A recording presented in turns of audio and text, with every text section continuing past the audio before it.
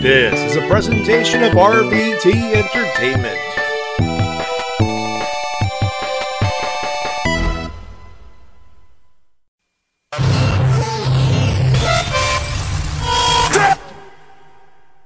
What's your name, ma'am? Stacy. Oh, Stacy. What do you do for a living, Stacy? I work for a Christian publishing company. If there's one thing I can't stand. Listen up, slap nuts. Sit down, dummy. I'm talking. You know, they say all men are created equal, but you look at me and you look at Small Joe, and you can see that statement is not true. Oh, Randy! He's fat! You f***ing numpty! What are you laughing at, face? Shut your mouth.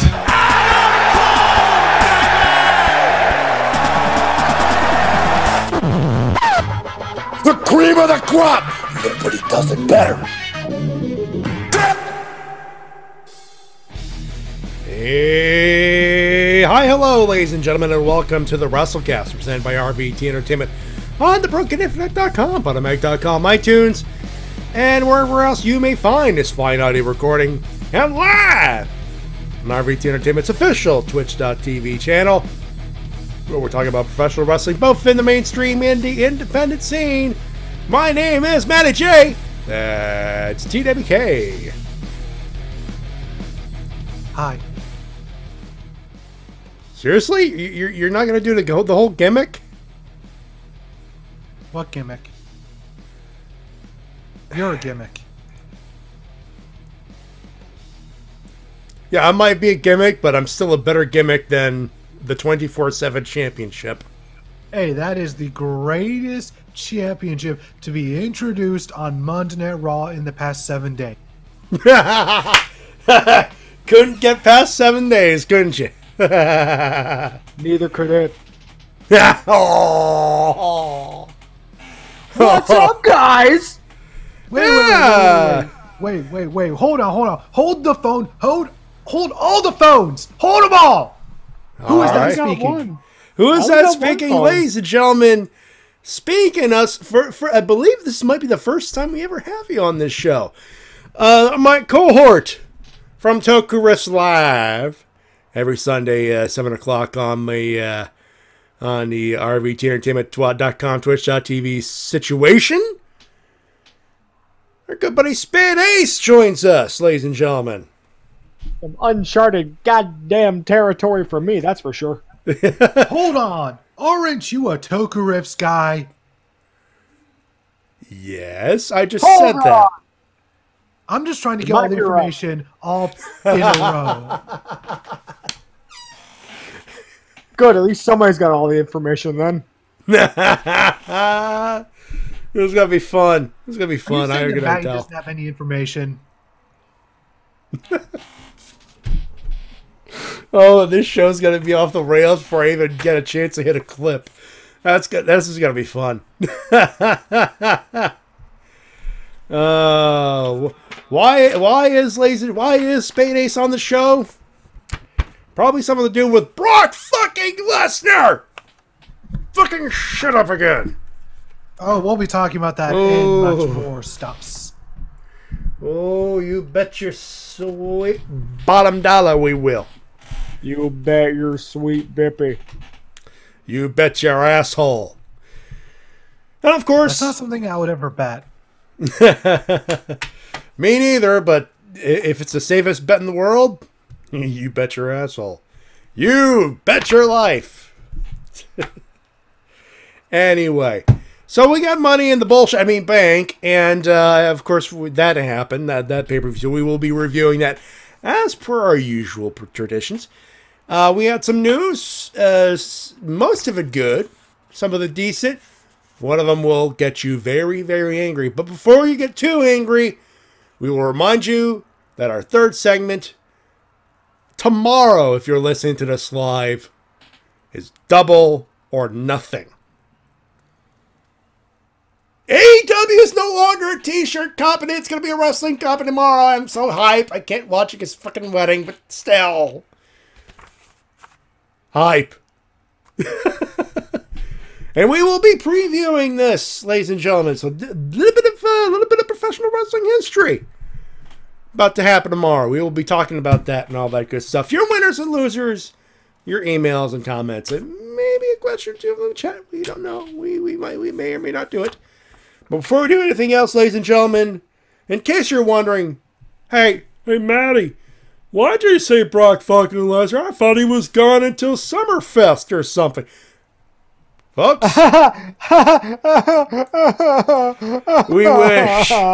we wish, ladies and gentlemen, the following clip is what happened. Take a listen. Ali has been through hell and he is fingertips away from heaven. Almost there. Ali's got the briefcase in hand.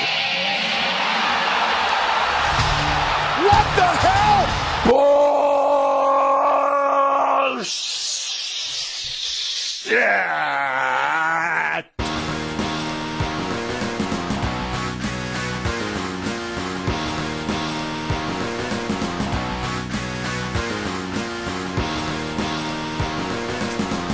Yeah.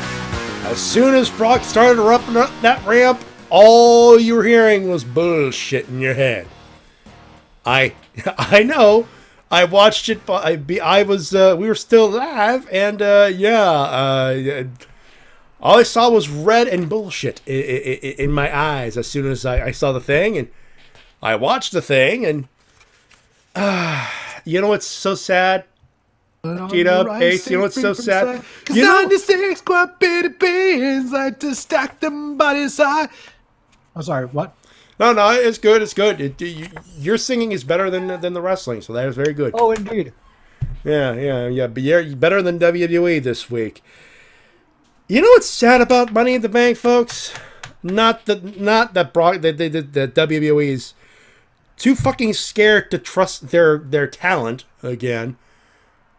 They had a good show going. They had an honest to God good show going. And if you allow us about 15, 20 minutes, maybe half an hour, we shall explain what happened before the bullshit. As you heard, the rest of the clip would have incurred if I didn't hit the bullshit button immediately.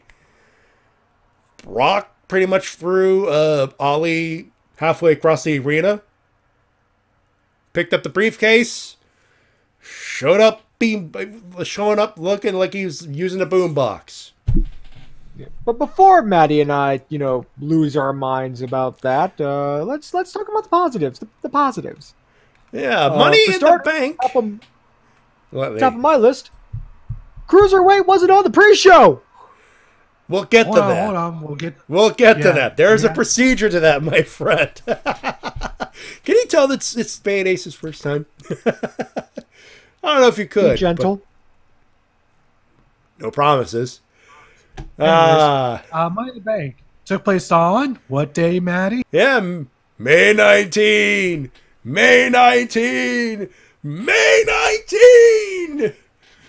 Oh, folks, if for those groaning at the stinger last week being Shawn Michaels, teasing Kane with the May 19 thing, come on, people. Come on. It's like the one time I could have been playing the whole thing the entire month because it's May 2019. But I didn't. Because I didn't have to. Pay-per-view was on May 19th. That being said, Hartford, Connecticut, the XL Center played host to Money in the Bank, which was Sunday, May 19, 2019. And the card, as Ace mentioned, was Cruiserweight Championship free. We had a full-on PPV Cruiserweight title match. It wasn't as good, but it was good. It was okay. It was good.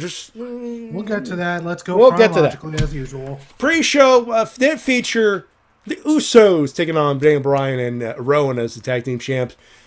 We thought the champs were going to take over, but no, Usos won that one.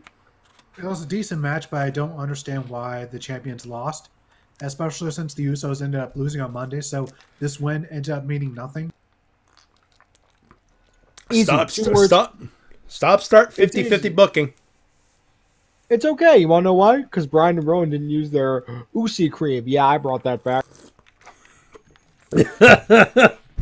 Usi Hot. From the makers of Ass Cream. Uzi hot, Uzi cream. Either way, God help us all. Oh, it's the shittiest piece of comedy I've ever seen in my life in wrestling. I have seen a lot. But yeah, Uzi Hot from the makers of Ass Cream. Cream. Here's spokesperson Bubba Ray Dudley. Why would you? What are you doing with Ass Cream, might I ask? Moving on. I hate all of you. T-Dub, don't be mad because Ace and I are having fun bringing back bad comedy memories, okay? Besides, Ass Cream is, okay. besides Ass Cream, one of my favorite comedy bits of all time. So I'm not. It would be. It's more of a sentimental imagine. reason than anything else. That Just for a lot of family imagine were watching the wrestling. rubbing it all over. God damn it! Yes, I would love some chocolate flavored ass cream. Ooh, my. You ever get the feeling I made a big mistake? Oh, you made all the mistakes tonight. Yes, you did. Anyways, the pay-per-view proper opens with the women's Money in the Bank ladder match featuring Bayley, featuring Mandy Carmella, Rose with Dana Brooke, Ember Moon, Mandy Rose with Sonya Deville, Naomi, Natalya, and Nikki Cross for the Participookies. Bayley won the thing. Yeah, and it was quite a good match. There were Great some match. nice real spots, and I really enjoyed seeing Naomi's athleticism and her cosplay. Very nice, Bumblebee. She cosplay. Yeah, not everyone was like, "Oh, she looks weird." Naomi looks weird. Boo. And I was like, okay. At first, I'm like, okay, it's a cosplay. I do not know what it is, but I know it's a cosplay. It's a nerdy Every thing. nerd in the audience went, "Ooh, hello." If you didn't know, that was Bumblebee from Teen Titans that she was cosplaying. Also, Ember Moon with a very nice Assassin's Creed cosplay. Oh yeah. Yeah. And can we talk about that spot she had? Oh, you talking about the Oh total my eclipse off the ladder? Yeah. Yeah. How about that? Actually, off the ladder. How about that outside of the springboard ring, stunner into to the ring. fucking outside? Ow of the owl. Just owl. Like, oh god. Also, the owl. also props to Dana Brooke for showing that upper body strength hanging onto that briefcase. Can I say I'm one of the first people that I like Dana Brooke. I'm amazed she was actually one in this match. It wasn't replaced by last minute by some stupid ass booking. But two, looked pretty good in all things considered. She did. Yeah, she did. And the thing is, she's been a favorite of the writing team for a while. They've been trying to get her into programs for months and months, but for some reason, Vince, he just wouldn't budge. I wonder why. Nevertheless, as we mentioned, Bayley won, which was very nice. The match ending came when Mandy Rose was knocked out outside the ring by Carmella, and so Sonya Deville literally lifted Mandy Rose up, was lifting her up the ladder, and then Bayley up went, the other side of the ladder. nuh-uh, punch. Hey, look, briefcase. Unclips. Oh, what? I won! Although it's unfortunate because you think that this would set a good tone for the night, but starting And with you even know the next what? match, You know things what? went In downhill fairness, it did. fast. However, things went downhill fast with the next match. Yeah, it was Rey Mysterio taking on Samoa Joe. And, oh boy, something happened because Joe bled. And in fairness, a lot. And he lost the championship a lot. And you know what? The match lasted longer than Mania 140. But new champ Rey Mysterio, Joe lost, looked shocked. And then he beat up Rey Mysterio a little bit more. And then broken Not nose. only did Joe lose, he lost while getting pinned, even though his shoulders were way up. This is down. This, folks, two pay-per-view championship matches. 2 pay-per-views, 2 championship matches. The shoulder is up again. And I give this match -1. 5 stars. Wait, time out. Who gave it minus? No. Me. You gave it -5, but did anyone else do it? I don't know. I don't look at anyone else's ratings. I give this match -5 stars. This was the drizzling shits. I Wow. will be honest, in a weird way, I agree with T-Dub, simply for the fact of these two guys could have produced so much more. We've seen them do it at least. And hell, that you got to admit, that was the camera angle to launch 1,000 gifts. Oh, Just to show the blood pouring out of his nose, which, by the way, how the fuck did he pull that off? Like, I keep looking through the footage going, when the fuck did he get hit like that? What? Huh? What? That was more than likely the luckiest hit, or in case of Samoa Joe, the unluckiest hit ever. Probably. And Cure, yeah, he was, but it was a minor thing. It's like if you've noticed, he didn't exactly wrestle all that much in the almost 2 months he had off. So Yeah, like the way I see it is WWE's trying to capitalize more on him being more or less insane than an actual wrestler, which no.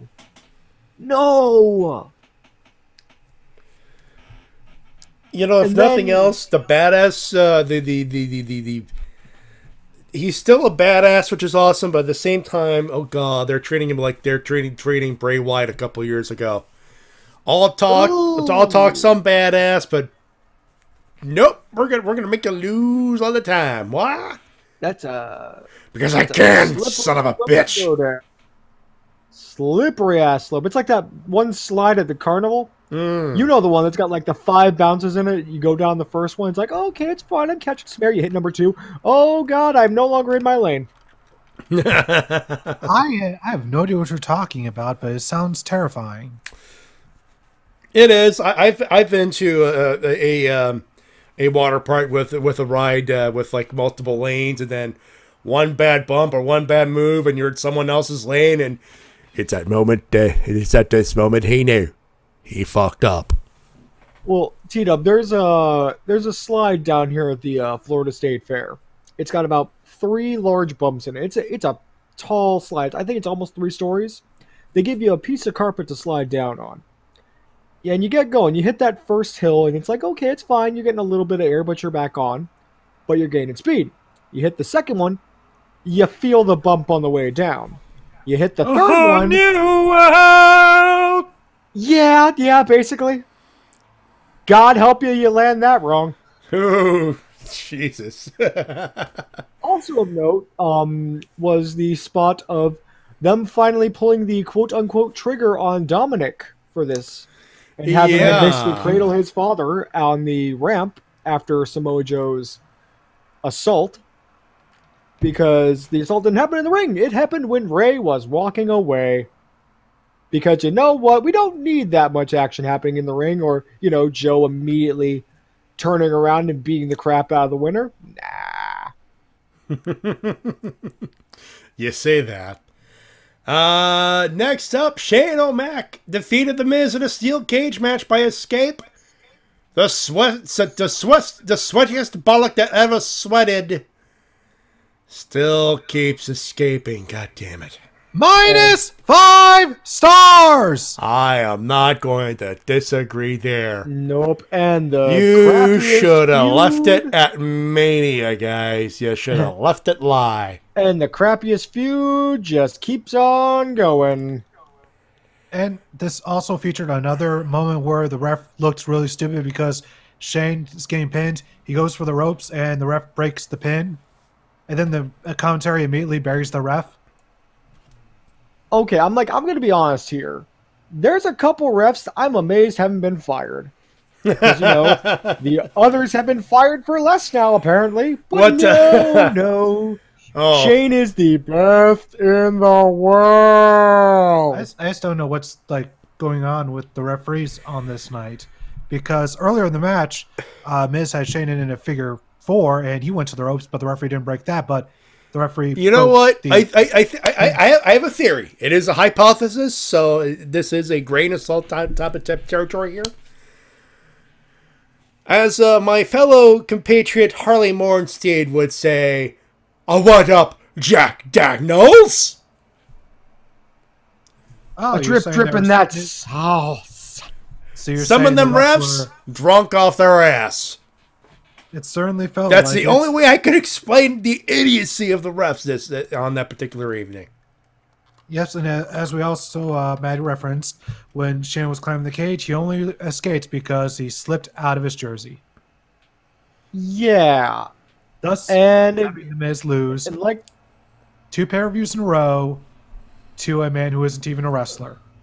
And we're trying to He build gets- him up to be like part of the SmackDown main event scene or the Raw main event scene or he's whatever. He gets buried by the son of the owner, who, let's be real, that's still what Shane is, regardless of how you see him, who is now feuding on both nights, mind you.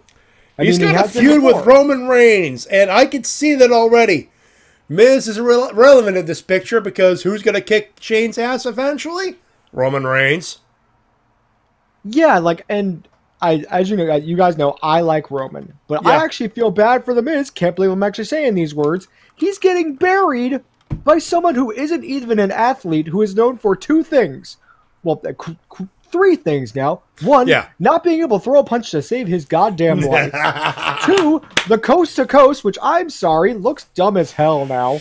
Yeah. I will never be able to take that seriously ever again, no matter who throws it or does what with it.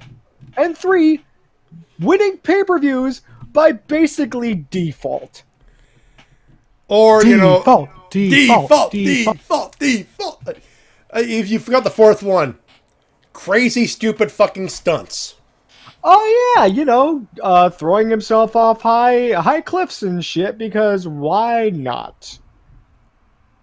Thankfully, Jesus we got a break Christ. from this stupid thanks to the Cruiserweight title. Ooh, and it Oh, got yeah. main card. Arya Davari taking on Tony Nese for the Cruiserweight title. Went 9:25. Not the best Cruiserweight title match, but good job, boys. I'm Yeah, it was still very, shocked very- it was on main card. It was very serviceable. I'm wanting to know whose dick they had to suck besides Vince's. You know what? I'm willing to bet Tony Nese went, putting me on the main card. Why should I? Because I can flex like Gary Stridham. Wow. Have you seen Tony Nese? That fucker's shredded. Yeah. Put me on the main card. Why? Because of these 12-inch pythons, brother? I like it. And of course, I give props to Arya Davari for his entrance. Oh, yeah.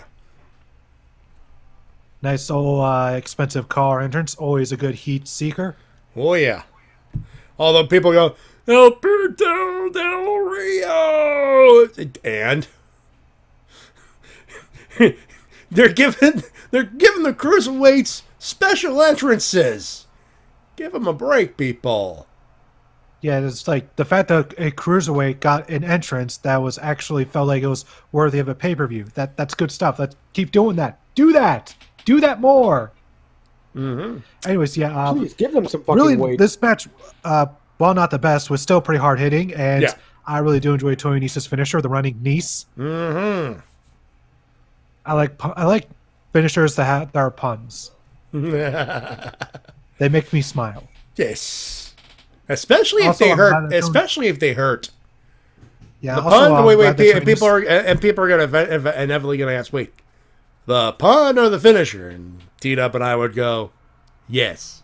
Yes. Anyways, also I like Nese still wearing his Tanahashi gear, Yeah. like that I like to call it. Anytime someone wears a vest or a jacket that has like an open abdomen area, I call that the Tanahashi jacket Makes sense. because he's the first one I ever saw wear that. And it's perfect for a championship. It is. But for Tony Nese, it's like, look at my abs. Look at him. Count them! You see, you know I am here. He's not Bully Ray. No, he kind of wishes sometimes. I doubt that. Sometimes. Not all the time, of course. Next up, the women's section of the program.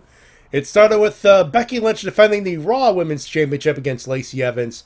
It lasted 8:40. It was a disarmer, and Lacey Evans. Another ref botch.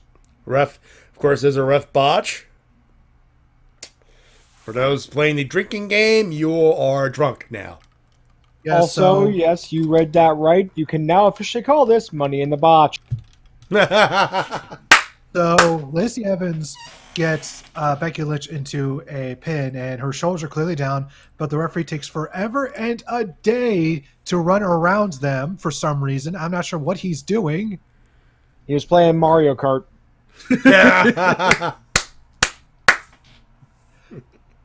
Until they somebody finally just go to the finish where Becky Lynch puts Lacey into the disarm her. Yeah.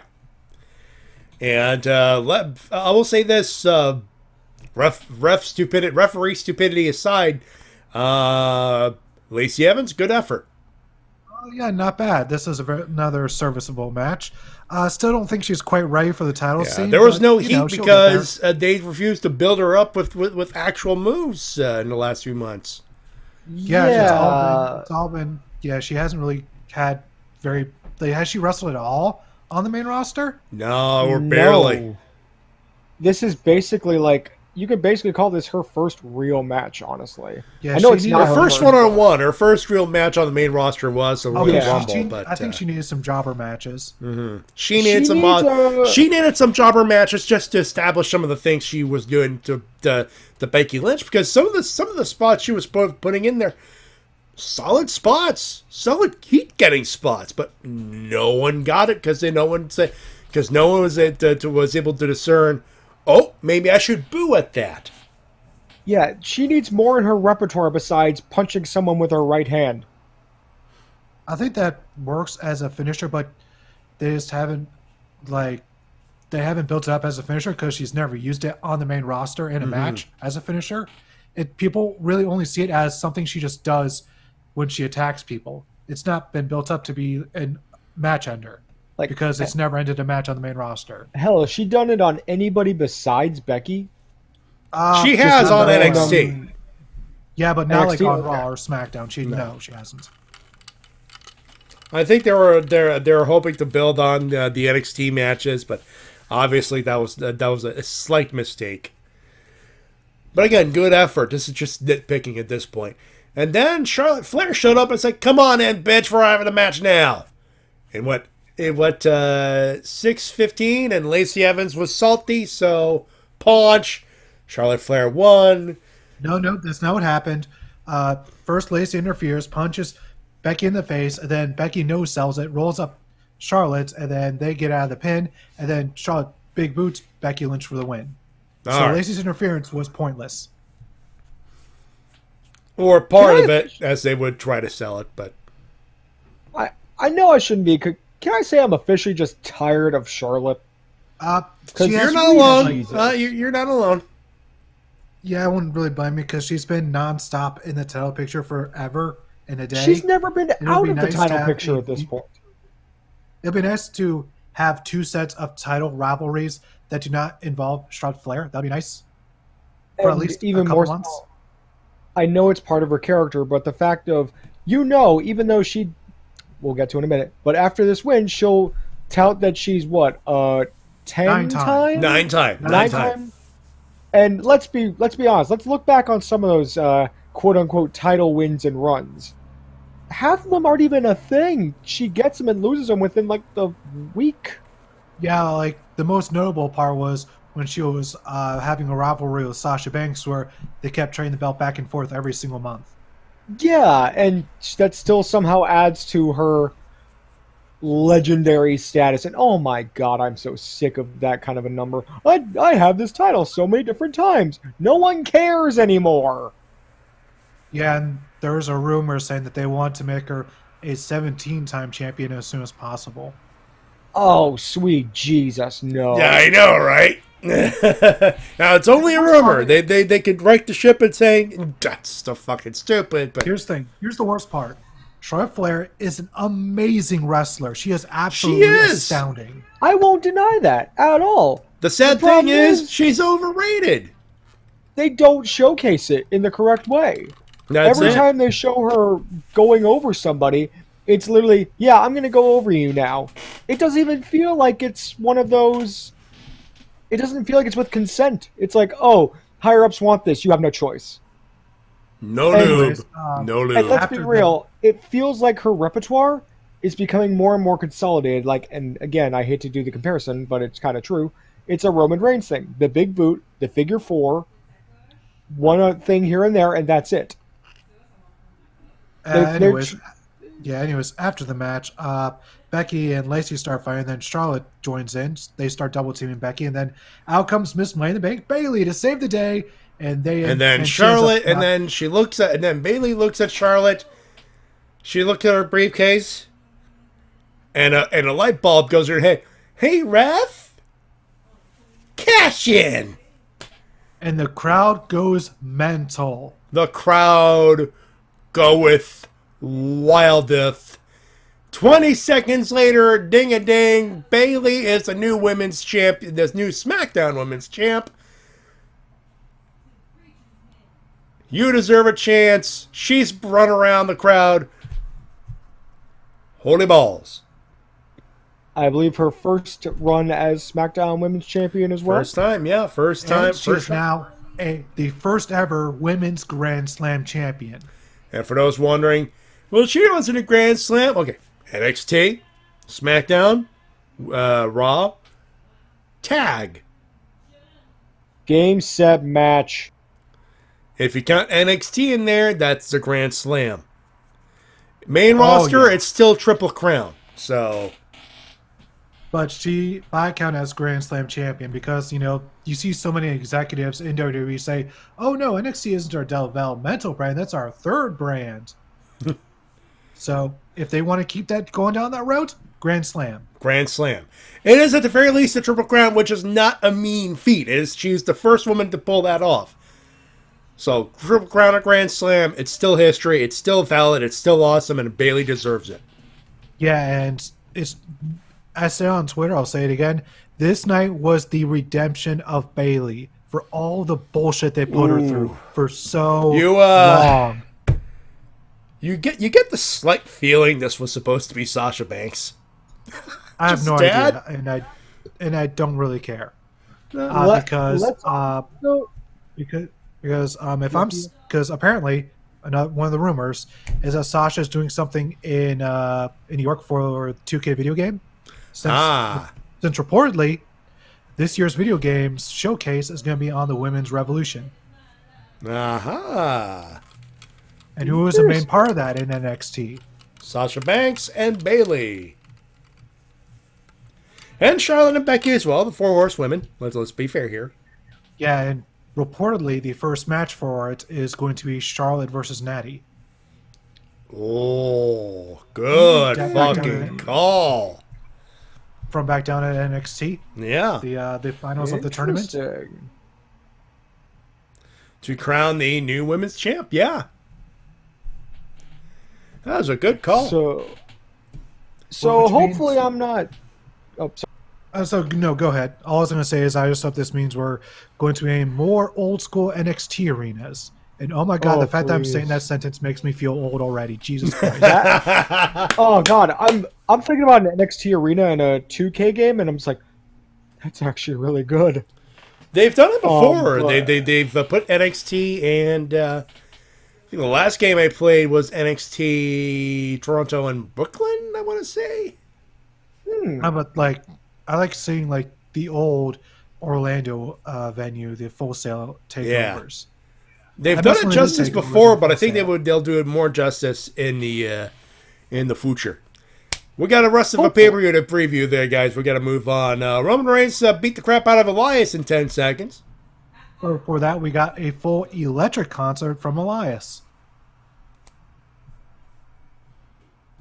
And then Roman Reigns shows up. Spear, dead, 3. Moving on. Nope. Superman punch, throw it to the ring, spear, 1, 2, 3. All is good in the hood. Roman Reigns is good. He did the good thing. He did the good dog thing. You get biscuit, Roman. He did the big dog thing, and we're going to move on to what is more like, I'm going to call match of the night here. I'm going to call it match of the night. Seth Rollins taking on AJ fucking Styles for the Universal Championship in 1945. Now, is this the best match I could have pulled off? Probably not. But goddamn, that's a great first chapter. I was on the edge of my seat for the entirety of like the last 5 or so minutes. I was like, Jesus Christ, this is amazing. Especially that counter! That counter into the Styles Clash. Jesus Christ. Fucking counter. Curb stomp into a Styles Clash. People go, the gravity, and it's like, folks, this is what happens when two guys say, hey, can we work together on this? And there's no ego. They're saying, wait, you want to counter? It's like, you want to counter? Fuck you with your counter. Instead, Seth goes, wait, you want to counter? Oh, yeah, do it. This was just, for me, this was a damn sweet match. And that counter, to me, outdoes the curb stomp into the RKO. Especially at level of difficulty, because you have to, the RKO was literally, the stomp into an RKO was just a springboard into a easy RKO. That Styles Clash, from that stomp into a Styles Clash took some skill. I'm still trying to wrap my head around the logistics of that damn. See, folks, when you put two guys who know how to wrestle very fucking good together, a little something called fucking magic happens. And I am glad that Seth retained. That good call there. And one thing I'm also one thing I'm happy about, no one turned heel, at least yet. AJ Styles, he went back to the ring. He shook Rollins' hand. He was like, come on, man. You know how hard this is for me, man? Did you see me smash all these controllers out to up, down, man? You have no idea how many tables I'm going to smash after this shit. This match proved that two baby faces can go into the ring, have a good match, and you know what? There could still be a storyline there. Fucking take note, WWE Creative. No. Creative will take note. Vince probably won't. Yeah, actually, Dustin Rhodes did an interview earlier this week, or probably earlier today, where he says that people give ideas nonstop, but, Vince just doesn't take them. The audience of one prevails. Yeah, which makes me wonder, what is the point of creative? Anyway, so match of the night. If you have not watched the pay-per-view, if you have to watch the matches, the show for one match, I should say, that would be the one match. Which is not to say Kofi and Kevin's didn't have a bad match either. They had a great match for the WWE title. Before we get to that, we had a segment. That's true. We got Lucha House Party in the ring. They were supposedly preparing for a 6-man tag. And then WWE decided to do the worst way to respond to the whole racism thing. I get the feeling this was written in stone before they decided to, before the racist things out of poor There was plenty of time to change this. Oh, Vince. This doesn't look good. Like, let's have the guy we just fined for racism beat up a whole bunch of Mexicans. Let's do that. That's great. What the fuck were you thinking? Vince doesn't think. He's in his own bubble. You just fined him $100,000 goddamn dollars for being racist. Fuck. I know what we'll do. We'll have him a squash match against 3 luchadors. Also, I'm tired of seeing Lucha House Party treated like jobbers. They're so good. Yeah, I feel Grand horrible Metalik is a saying former this, but... CMLL. Grand Metalik is a former CMLL champion. Goddamn. Yeah. Like, I feel horrible saying this, but like at this point, what's the point of Lucha House Party? They come out, they win a match because they want to have fun, quote unquote, and that's it. Like, they don't feel like a stable. They don't feel like a tag team. Dear God, none of them are ever going to be treated like singles to a singles push. What's the point to them anymore? Like, last I checked, a couple of the guys were on 205. Yeah, they were on 205 Live as a package deal. You know what? You know the reason why you have them? They made Vince laugh. Look at them. They got pinatas. Bah, ha, ha, ha, ha, ha. Isn't that funny? Oh God, you know what it seems like to me? He saw Lucha House Party and went, "Who brought Los Matadores back? I love those guys." They look like the Los Luchadores guys. Fuck 'em. Put them in there. Give them a buttload of Give money. Vince credit. Vince doesn't know what Los Luchadores says. Yeah, I gave him too much credit there. Yeah, I'd like to read off Grand Metalik, his CMLL credits, just to make myself sadder. Let's see. No, T-Dub, don't. No. We need you for the rest of the World night. Super Light Heavyweight Champion, CMLL World Trios Champion, with La Sombra, La Mascara, and Mystico and Valiente. CMLL World Welterweight T-Dub, Champion, Mexican stop. Trios Champion with Metro.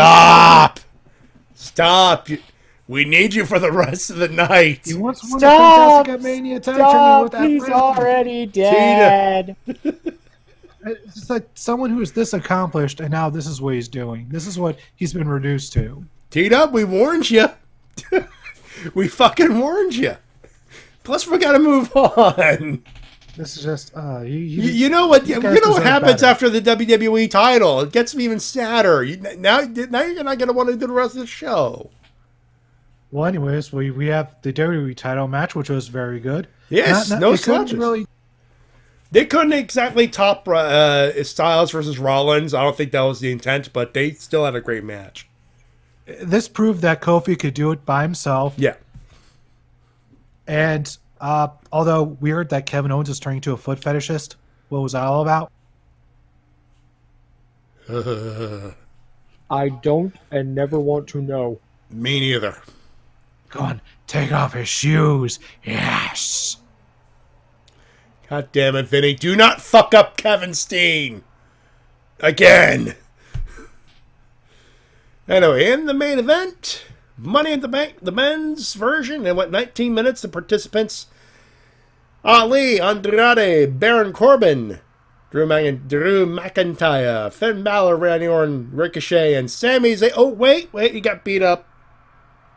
Yeah, there was a storyline going throughout the whole night where first Sami Zayn went to Triple H's office, complaining about Braun Strowman possibly showing up, and then Braun Strowman showed up, and then we saw Sami Zayn upside down, and then Triple H went up to Braun Strowman and was like, "Hey, we know you did it, so get out of the building." And then that was that as far as an eighth participant in the match was concerned, at least until the last 10 seconds. But before those last 10 seconds, this was a phenomenal ladder match where people were getting murdered. It was amazing. Finn, Ricochet, that was awesome. Never do it again. Jesus God Christ, damn, my back in this still fucking- hurts. You crazy bastards. Like, some of these spots were evil. They Like, were. That part of me- Drew's powerbomb spot on Ricochet. Jesus Christ. There's no padding, only pain. Also, Baron Corbin's chokeslam through the table, that was great. Yes. Probably one of the best chokeslams in recent memory, and the fact that even Baron Corbin was working his ass off in this match. yeah, you look at this Raw. You look at this like You look set at of men. you look at this on paper. You would think there's no fucking way they could pull out a good match, like a good main event match. Guess what, folks? Up until the last 2 seconds of the match, they did. They busted out a good one. Yeah, I was absolutely hyped. I was like, oh my god, this is amazing. And oh my god, is that Ali going to win? Oh! And ladies and gentlemen, Pendulette. And then there's this asshole. So, again, those of you who didn't see this, to set the scene, just to quick cliff notes. Ali, about to reach. He's got his hands on the briefcase. Literally Rock's just music sitting there. hits. He's sitting there just holding it. He's not even trying to take it off. He's just holding it. Brock's music hits. For some reason, Ali becomes a deer in the goddamn headlights and is just staring down the ramp in disbelief. Brock then, I wish I was kidding, basically pushes over a ladder onto a couple camera people who I swear to God almost got hurt. Probably did. Without any kind of impedance or obstacle, walks into the ring, knocks Ali off the ladder while he was still holding the goddamn belt.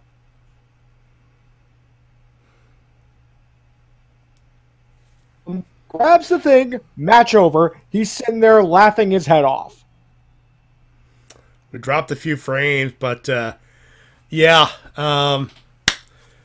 Brock shows up, fucks everything up, everyone pissed. Everyone. Yeah, I'm so glad I don't pay WWE money. I'm so glad I use my brother-in-law's network. I mean, like, there is so much to unpack from this crap.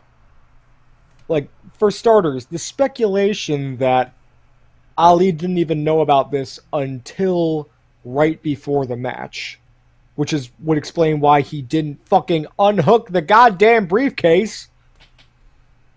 We could unravel this, unpack the shit out of this. We could do it the entire way through. Let's just call it what it is, gentlemen. Bullshit. Pure bullshit. Grade A, Vince McMahon approved bullshit.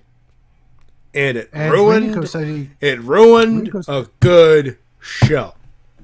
And Renico said he canceled his subscription to the network after this match. And yeah, can't say I blame you. What this match is a microcosm of the exact problem that WWE has. It's their over-reliance on people who aren't their full-time roster. And the one thing I've always given credit to the Attitude Era over the current one is, when you look at the way Vince McMahon used to do things, is he'd always rely on who his current stars are now. He wouldn't look to the past. In fact, back in the 90s, he constantly made fun of WCW for relying on the past, because he knew that's just a short-term fix. That's not long-term. You can't build a company over people of the past, because very soon they're going to go away. And what are you going to be left with? People who aren't going to get that big reaction because they've been conditioned to not give a reaction to them. They've been trained to only give a reaction to the part-time guys, to the people of yesteryear. But now, you know what says it all? Just look up any kind of clip from Money in the Bank on YouTube, you'll find the same picture. Brock sitting at the top of the ladder, holding the briefcase, shit-eating grin. And then the next night on Raw, entering like he's boomboxing the fucker, which launched all of the memes. Good lord, all the memes. And can I also say, fucking Tuesday night, I almost swore from it. It's like, oh, Paul's got the briefcase now? Is he gonna cash in? He's cock-teasing people at this point. Like, we were on the call going, there's no fucking way he's showing up on Tuesdays. No way. No. Although reportedly Fox wants Brock on their show. So it may indeed happen. But that is a story for another day. And God damn it. Memes aside, guys, fuck this show. They had a... Fuck this company. What do you guys rate this out of 5? Ace, you're our guest. Out of 5, what is your rating? Right up until like that last 20 seconds, I would have said this was like a solid 3.54. This was enjoyable. There was some shoddy stuff here and there, but it was an enjoyable pay-per-view until the depth charge, which, dear God, sinks it down to a goddamn 1. Because guess what? We were rid of Brock, then guess who fucking comes back? Dear God, we couldn't even be rid of him. Last one PPV.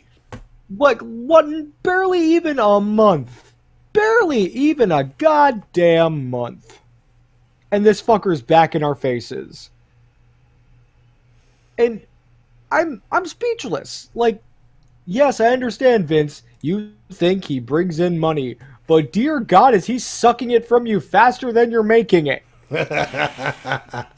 And honestly, the reaction after this should say it all.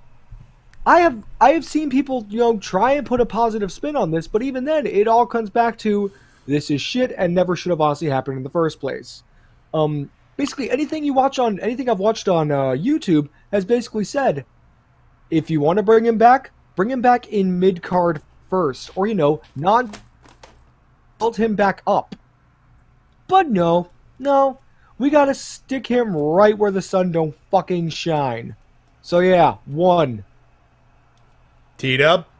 I'm going to be slightly a bit more generous than Spade Ace over here. My biggest problem with Brock winning is the fact that it renders the Money in the Bank, men's Money in the Bank storyline moot for the 3rd year in a row.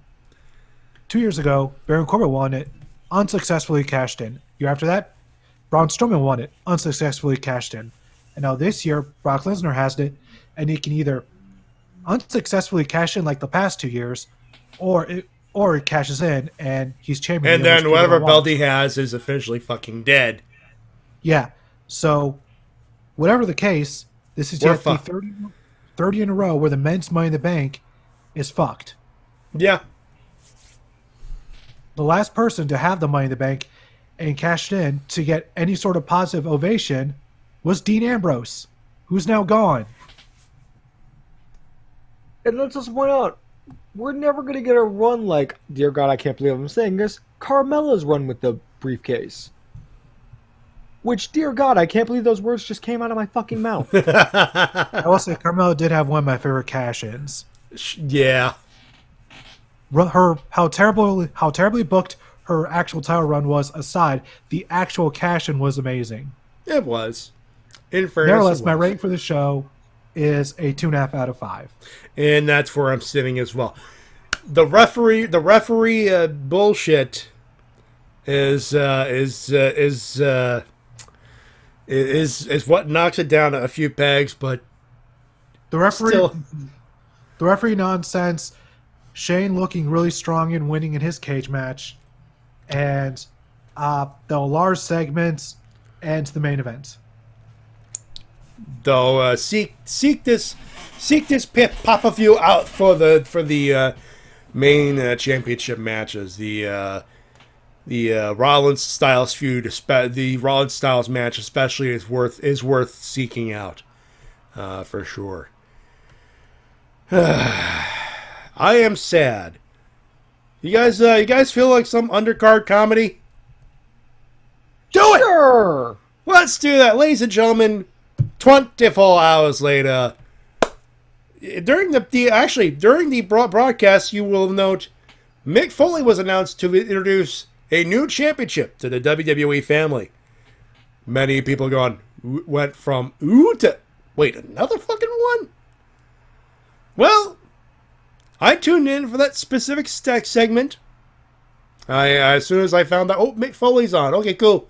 I turn on, and I hear this. For those superstars looking to step up, I can tell you from experience that it takes a lot to make a mark and to be a champion in WWE. It is an obsession that consumes you throughout the day. Every single moment of every single minute of every single hour. 24 hours a day. 7 days a week. And so it is, with that spirit in mind, may I present to you the newest title in the WWE family. May I have a drum roll, please?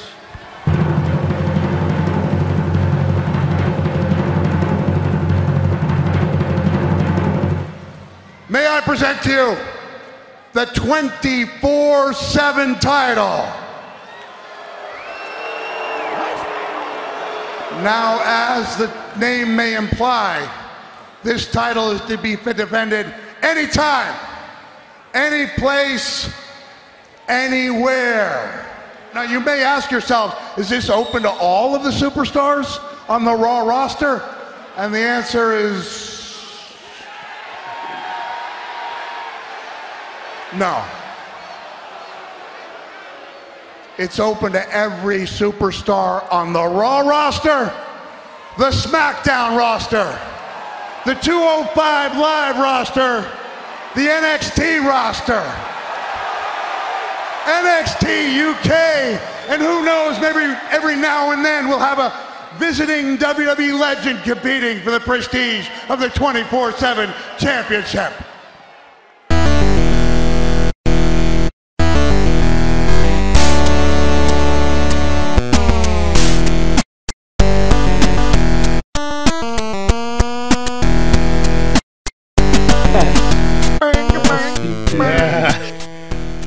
I figured you'd like, you guys like that.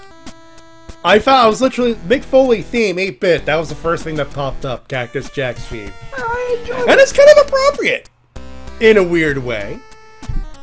I said it on on Riff Down, and I will say it tonight. I appreciate the concept.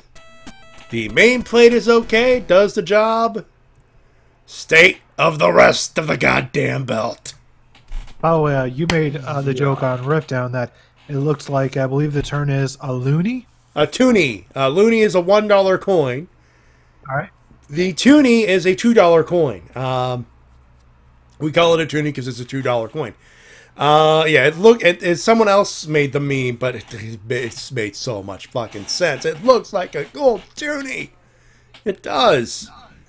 And thank you, Mike, for the 15 bits. Just realized the title should have had its own theme song when it's on screen. Yakety sax. Someone actually did make that meme, believe it or not. Well, when you see R-Truth running around with everyone chasing him, I suppose that makes sense. In fucking drag, no less. Oh, boy. So, I'll be the first. I'm going to get the positives out of the way. Yeah. Belt doesn't look the worst thing I've ever seen. Yeah, people are calling it the worst they've ever seen, but that's another story. Yeah. Hello, Adam Wilborn. How you doing? Yeah, people kind of going overboard on that. Yeah. In my opinion, this title is not necessarily a bad thing. I've actually seen someone make a lot of sense about it. This gives, some of the lower card people, some people that rarely ever get onto the televised matches, a chance to actually get themselves out there. Thank you. Is it the best way to do it? Dear God, no. As we've seen from the last two nights of segments, it's literally just been like Scooby-Doo hijinks and not actual matches, which, let's be honest, after this week, I'm not sure if this belt will ever get an actual match. It's not intended to be an actual match or whatever. It's not like... It's the hardcore title minus the hardcore stuff and implication. It's literally the 24/7 rule when it comes to literally the championship. And thank you. My point exactly. It's not the best idea, but fuck, it's given EC3 TV time. EC3, Drake Maverick. We saw Brian Kendrick on SmackDown. Yeah.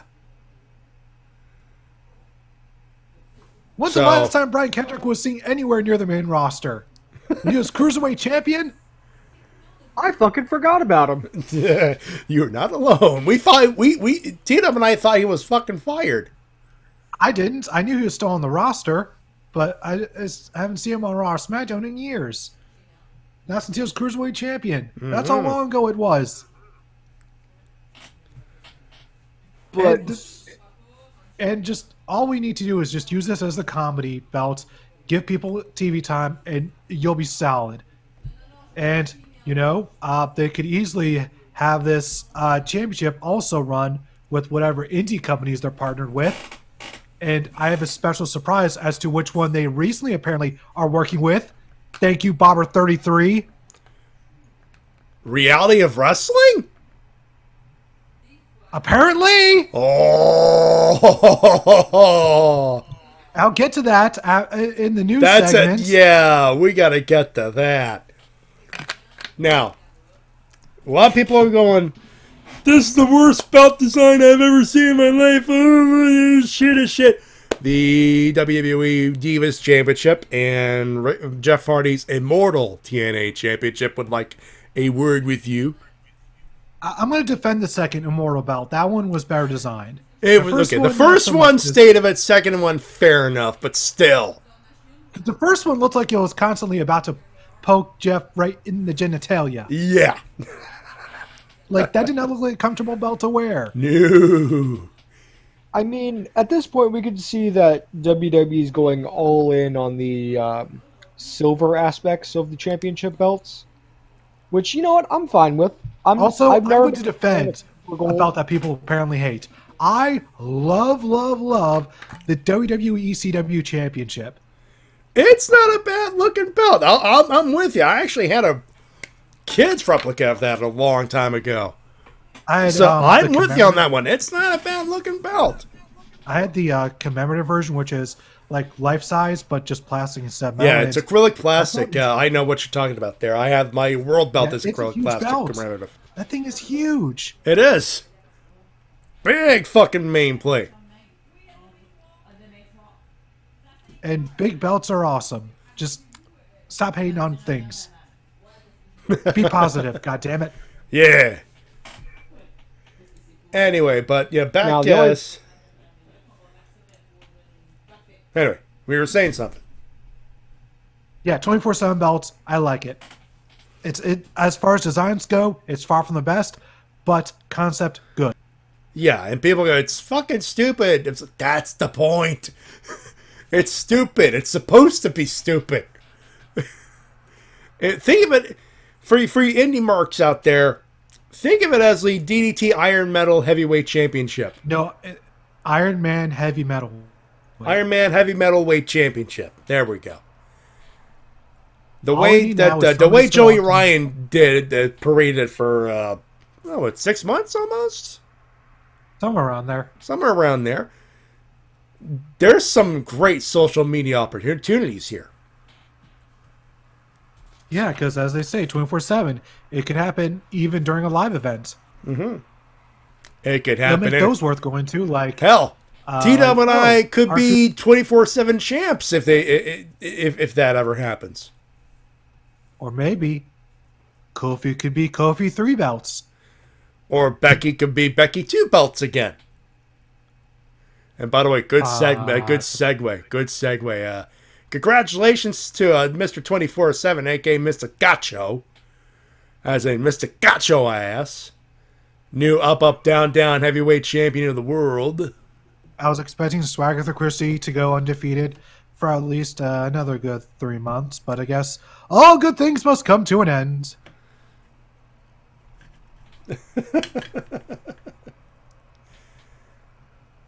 Yeah, good job by Swagger Christie. By the way, that's Gentleman Jack Gallagher. For those not watching the up, down gimmick on the YouTube, as you should. He got a great defense against Shelton Benjamin. Oh, Mr. yeah. OG. VGOG. There we go. So, nothing wrong with that. Do you know who enjoyed... do you know who I know enjoyed Shelton's loss more than anyone? Who? Mia Yim. She probably enjoyed it. No. I can almost guarantee you. All right. We are in the news section, correct? Yep. Then let's get the bad stuff out of the way, right? Yeah. So a little bit of behind the scenes. We originally had a 4-man booth this evening, but Mattis chose not to join us for this evening because he did not believe covering what we are about to cover was a good idea. However, whether it is legitimate or not, whether it is good or not, fuck Vince McMahon. All right, so just to go through this as fast as possible in rapid fire mode, if I may. Yes, do so. All right, so during a 2006 tour in Kuwait, she was reportedly drugged and sexually assaulted by Ashley soldiers. Massaro. We forgot to mention Ashley Massaro. Yep, Ashley Massaro. Sorry about that. Just trying to get through this as fast as possible. And according to affidavit, she went to Vince McMahon about this, and he wanted to keep it as quiet as possible to not interrupt their current deal with the Tribute to the Troops gimmicks. And this caused a lot of mental turmoil for Ashley. And WWE recently put out a statement a couple days ago denying this, and that's where we are now. So, long story short, the actual affidavit is on Twitter, basically claiming those things. And when I read it, and I'm pretty sure a lot of people were reading it, anger. Lots of it. And I will say this right now. If this somehow is like the drop that spills the bucket and Vince McMahon and gets Vince McMahon fucking gone from WWE as its chairman and CEO, some people have said, well, this is not true. It's alleged. It's this. It's like, folks, the amount of shit Vince has pulled this year alone, or in the last 2 years alone, folks, this is a drop in the bucket. If it is, then it is. But believe me, I choose not to believe that that's the reason why he's fucking gone. Also, let's not forget that Vince once allegedly covered up a murder for Snuka. Yeah. So, yeah, like some of this one's. If there's one thing I know about the military is the fact that there are a lot of sexual assaults in the military, just a lot. Mm-hmm. Obviously, not everyone, but you know, it is a problem. So a story like this didn't really surprise me, because people who are higher ups in the military, you know, there's a lot of them where essentially they're just like to wield their power, like it's the only thing they have in their life that gives them any sort of satisfaction, and it also attracts a lot of dude bros. So. Like something like this doesn't really surprise me. Anyways, on to a happier note. Yes. The wrestling world has come together to help donate to a fund for Ashley's daughter to help her out. Yeah, there's a GoFundMe, and you could donate if you wish. So there you go. In some other news that's not as bad, but still kind of bummer type news, Gargano reportedly has a new injury that he's working through. Yeah, he's basically... he worked tag matches in whatever live events they allowed him to work in, and of course the NXT TVs up until Takeover 25. He's working tag matches or at a very limited capacity. No one's telling us, okay, what's the severity of the knee injury, but at the fact that he's not working as much leads to me telling me he should be fine for Takeover 25. But it's one of those cases where better safe than sorry, which is not a bad idea, all things considered. Yeah, at the very least, he is still able to wrestle, unlike the next injury, Ruby Riott, who has a shoulder injury and will be out for a little while. Yeah, torn labrum. Ouch.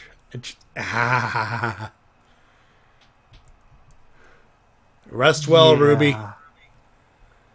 Hopefully she comes back healthier than ever and is able to be used better than she was beforehand, because she is better than how she was booked. Yeah. Anyone who's seen her on NXT, and in fact, she had a really good match for the SmackDown Women's title against Charlotte once on pay-per-view. She was great.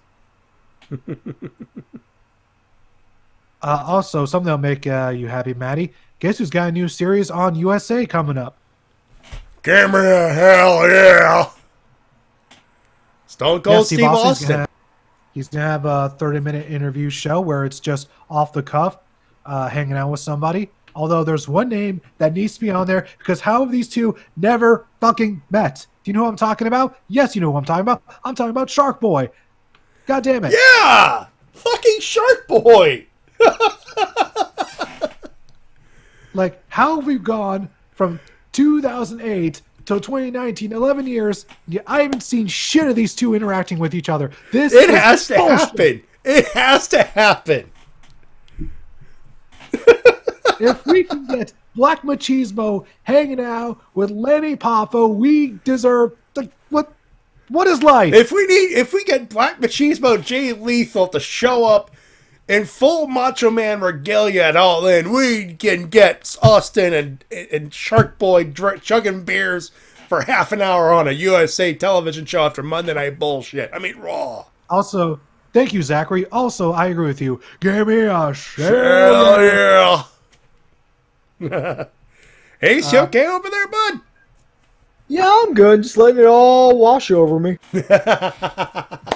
And speaking of letting all wash over you, these following people will not be going to Super Showdown over in the Middle East in Jeddah, Saudi Arabia. Kevin Owens, Sami Zayn, Daniel Bryan, and Aleister Black.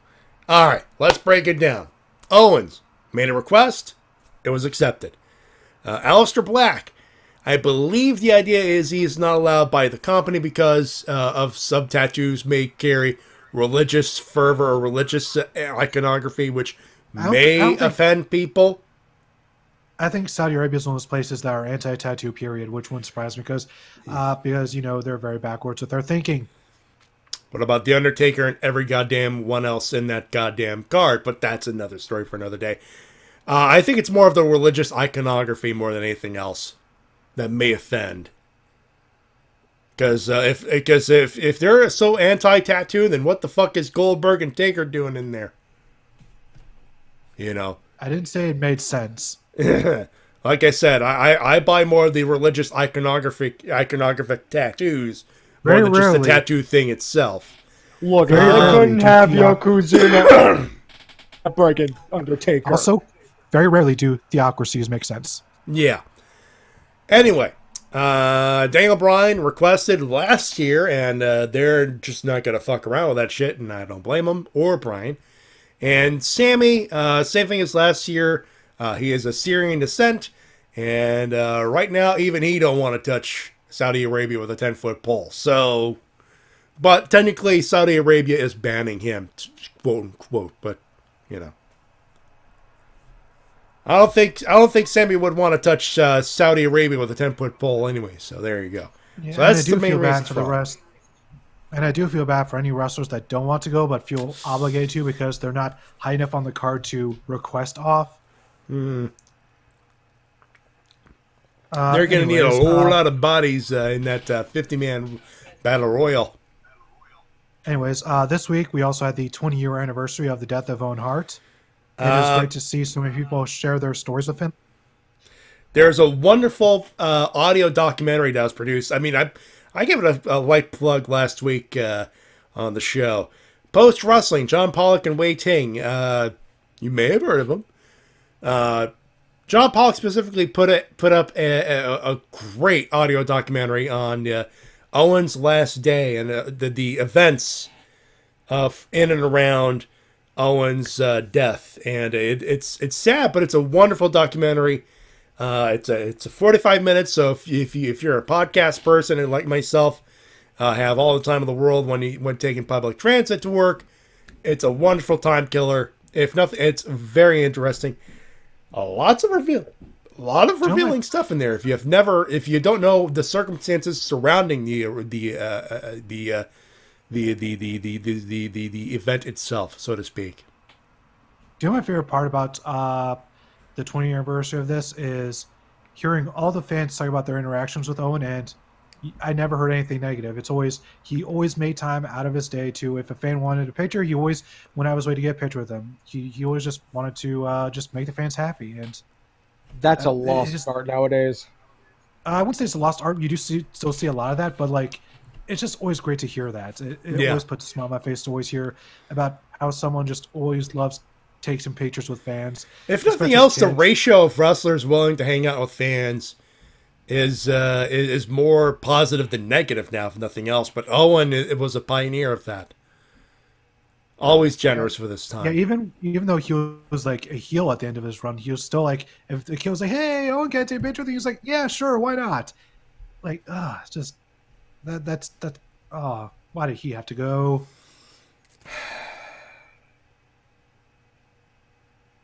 Anyways, it's some good news.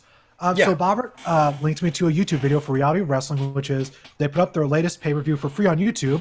And it got over 16,000 views, which I was like, okay, what happened here that got them so many views? So their main event, they had a 20-man Royal Rumble-style Battle Royal to determine the new ROW champion.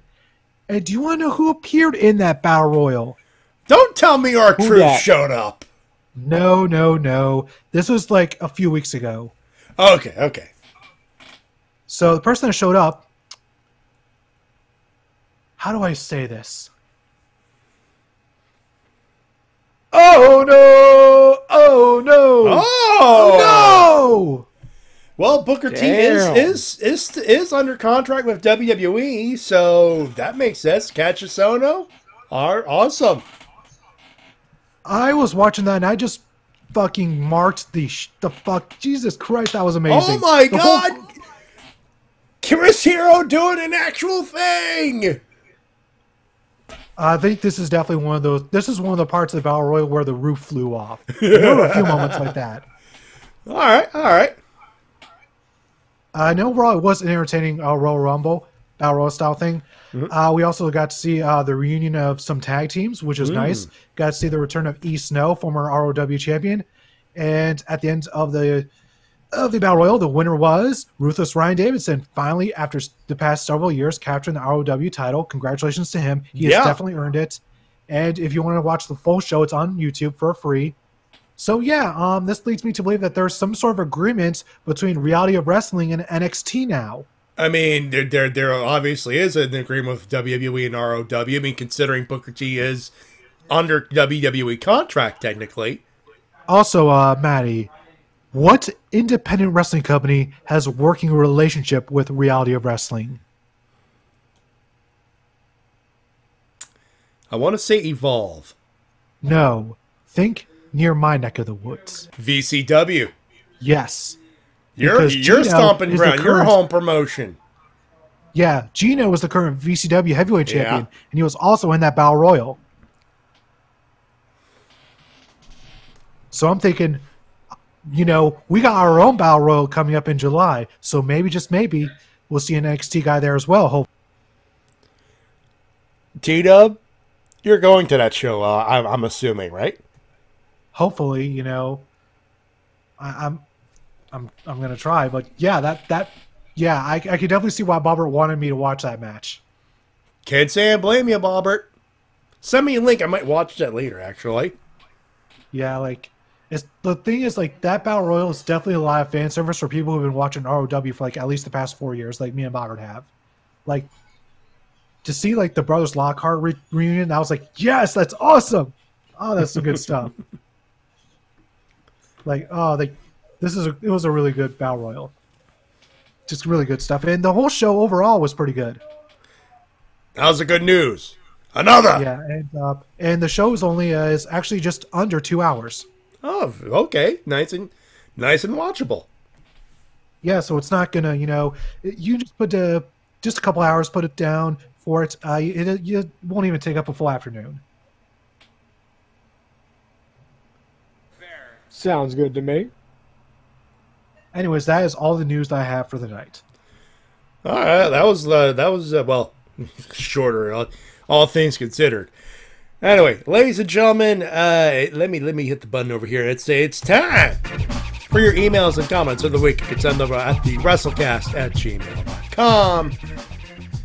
We beginneth, ladies and gentlemen, with Cure Crystal. He sent one first. He forgot to finish it. He said, "Can I send it again?" Okay, sure. So we begin with him. Before I begin with the show, show review, I need to get this out of my system. Rant mode! I'm not going to hit the button, don't worry, dude. I too much admin to do. Why in the fuck, and this is all caps, by the way, why in the fuck did they have to give it the fucking briefcase to the worst wrestler in the company? Vince McMahon, I hope you burn in hell, you fucking piece of shit. Brock Lesnar, I hope you die in a so painful death. This is the worst thing ending to a pay-per-view I've ever seen in my life. -5 stars. No, if you're going to do it right. This is the worst pay-per-view ending I've ever witnessed. No. If we're going to do SCU, we're going to fucking do it right. This was the worst pay-per-view ending I ever sat through. SCU? No. SCU? I know. We had to see a part-timer win the belt, win the briefcase again. How many times we had to see a part-timer win? I cannot wait to see the show in Southern Las Vegas. Ace, you want to jump in on this? FCU is a trio. -5 stars. Close enough. Close enough, I guess. SCU. SCU. -5 stars. All right. Let me get back to the email now. Anyways, besides that, the match was still good. A lot of opportunities for the guys to show their stuff. As for the women's match, it was pretty cool. And of course, Bayley winning the match and cashing it in on Charlotte is the icing on an already delicious cake. AJ versus Seth. Oh boy, that was great. Easily a tie for match of the night with a women's ladder match. Kofi and Owens was great as well. Tony versus Arya was neat. Ray winning due to referee botch. Oh look, this is my surprise twice. Overall, give this pay-per-view a 4 out of 5. You are more generous than we were on this one, Kier. And so is Brian Zane, who gave the pay-per-view an A. I mean, in fairness, it was for us. It was working towards an A, in a sense. For me, it was working towards a 3.5 because those ref botches were still pretty bad. Yeah.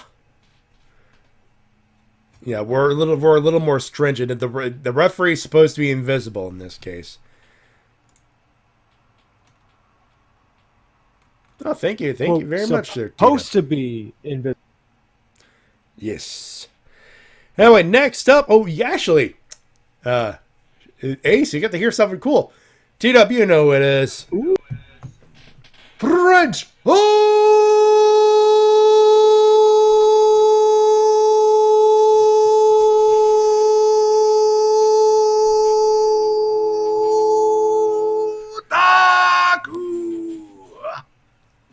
Anybody else got a ringing in their ears? You get used to it. Well, hello, Ape. Thank you, Mr. T-Dub Anderson. Well, hello, Ape Noggers. I wish I could say happy days are here again, but we'll get to that when we get to that. Meantime, I'm not going to cover the pay-per-view Raw SmackDown. We got 2 pay-per-views coming up this week. Let's talk about the first one. Money in the Bank 2019. I'm going to give it a 3.5 out of 5. Both world title matches delivered, especially Universal title match between Rollins and Styles. I mean, it's Rollins and Styles for the world title. This is huge. And I'm happy that Bayley won the Money in the Bank briefcase and beat Charlotte for the SmackDown Live women's belt, which relieved Becky to do double duty and focus on Charlotte 2, a.k.a. Lacey Evans. There's sadly some down moments, mostly Joe versus Mysterio match, which ended up in a minute, and sadly Ray suffered a dislocated shoulder. That explains a lot. Nice versus Daivari, sorry, that was just average.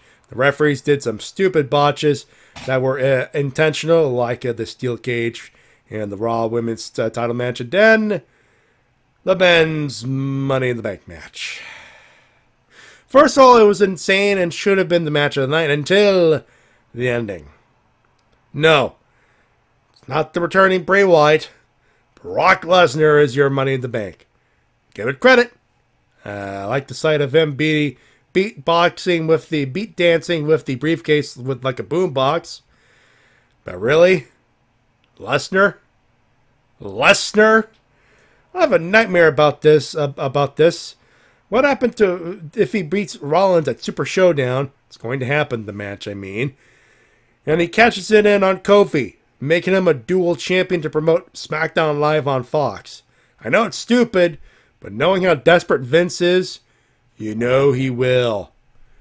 French Otaku, it is not outside the realm of possibility. I now have a place to set blame if this happens. Do not Dave French Otaku. He's scared too. In fairness, he's scared too. I won't Dave you. I'm just going to point out, you put this thought in my head. I don't like it. Me neither. None of us do. None of us do. Enough of that shit. All Elite Wrestling's Double or Nothing. Go watch it. Go watch it. Outside of the canceled match between Pac and Adam Page, and Hangman will have an opponent for sure, I think. It's going to be a blast. TakeOver 25. Also excited to watch it. Matches that I'm looking for are Gargano versus Cole, Baszler versus Shirai for the NXT tag belts. A ladder match. Still got to see the latest episode, but man, I need this. Winners, Bayley beating the SmackDown Live Women's Belt. All I hope is that she doesn't get the bad treatment like she did on Raw. Dean Iceman Malenko joining the AEW Great Addition to the backstage team. That happened earlier today, so I don't know why we missed it, but it's a good call. Styles, did we cover? No, we didn't cover Malenko joining the roster. Tita. Yeah, Malenko is now working for All Elite He is a Wrestling coach as / an producer. agent. Yep. So, yeah, can have some good technical expertise. Yes. Styles versus Rollins for the Universal Belt. Best match of the night. Money in the Bank 2019. Losers. Well, say goodbye to Ruby Riott, who's out with a shoulder injury. Similar to Ray Ray. Good news. She went through surgery and it was successful. However, we don't know how long she'll be out and when she'll get her next shoulder surgery on her left side. Ow. Joining D-Bry and Kevin Owens is Aleister Black, who will not participate in Saudi Arabia's Super Show because of his tattoos. Why not making him wearing a bodysuit? Then again, not interested in this show in the slightest.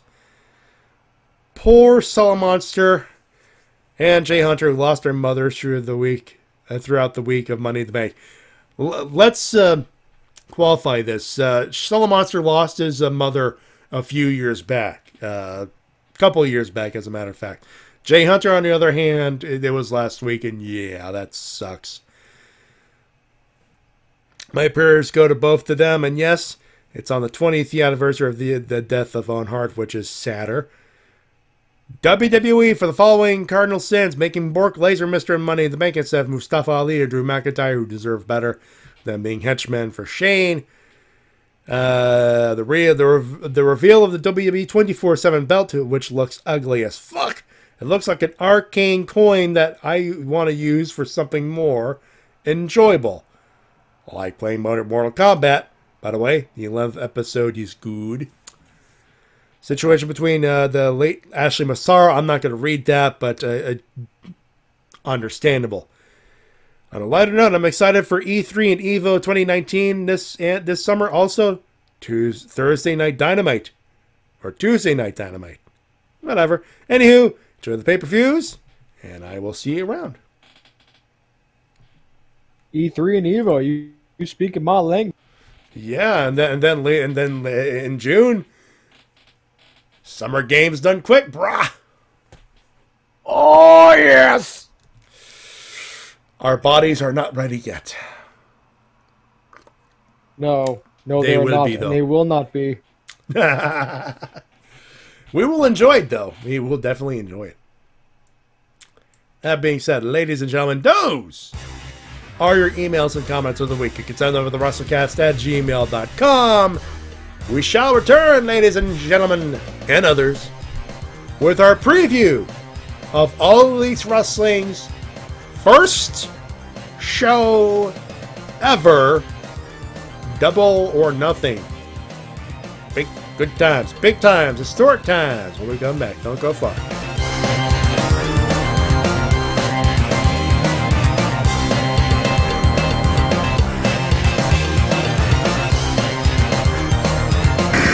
And now a word from our sponsors. Hello, wrestling fans. Colt Cabana coming to you live from the 1 Hour Tease Arena in beautiful Chicago, Illinois. The pro wrestling action has been great so far. As you can see, Joey really dominating the ring so far. There's a beautiful belly-to-back suplex. And uh-oh. Looks like Joey's shirt has been ripped. What's up with that? You ripped my shirt. Let's go check an instant replay, see exactly what happened. There you can see Joey's shirt ripped from the collar, and that's not good when you're trying to wear your pro wrestling t-shirt. Man, you ripped my shirt. It's my only shirt. Joey. Hey, looks like Ryan from 1 Hour Tees just threw Joey Ryan a brand new t-shirt. Thanks, Pro Wrestling Tees. ProWrestlingTees.com, over 3,000 wrestling t-shirts designed and sold by pro wrestlers. Wrestlers such as Steve Austin, CM Punk, Macho Man, Mick Foley, DDP, Andre the Giant, Jake the Snake, Hacksaw, Jim Duggan, Scott Hall, Ted DiBiase, Colt Cabana, Joey Ryan, Cliff Compton, and the entire Bullet Club. All stores owned by pro wrestlers. Support pro wrestling today and visit ProWrestlingTees.com. Promotional consideration paid for by the following. After a hard day at the office, working up a big thirst, many professionals reach for the smooth taste of Mellow Yellow. Woo, baby! Mellow Yellow, the taste that beats Mountain Dew. And now Mellow Yellow has pictures and all the facts on your favorite NWA wrestlers. Ric Flair, Sting, the Road Warriors, and even Matt Pretty Face. Head to your favorite store and collect all 12. Woo! Take it from Dusty Rhodes, the American Dream. Make the Mellow Yellow move. This is WMOB, Mobile. 12 on your channel dial and 12 in the TV ratings. We all love Mick Foley, right? Everyone loves Mick Foley. What a bad. I felt so bad. He's standing out there. He's a living legend. What the fuck was he holding? Like, what? Like, no thought. Well, hey. No thought went into that. Like, what is it? Oh, it's 24/7. So what do you put on it? 24/7. Like, no thought. Just. And you know what? Here's another thing. Our titles are gonna look good. Good Lord. I saw a graphic of that new title, and I almost threw up. I'm going to get so much heat, and I haven't said a word. Who cares? We don't work for them.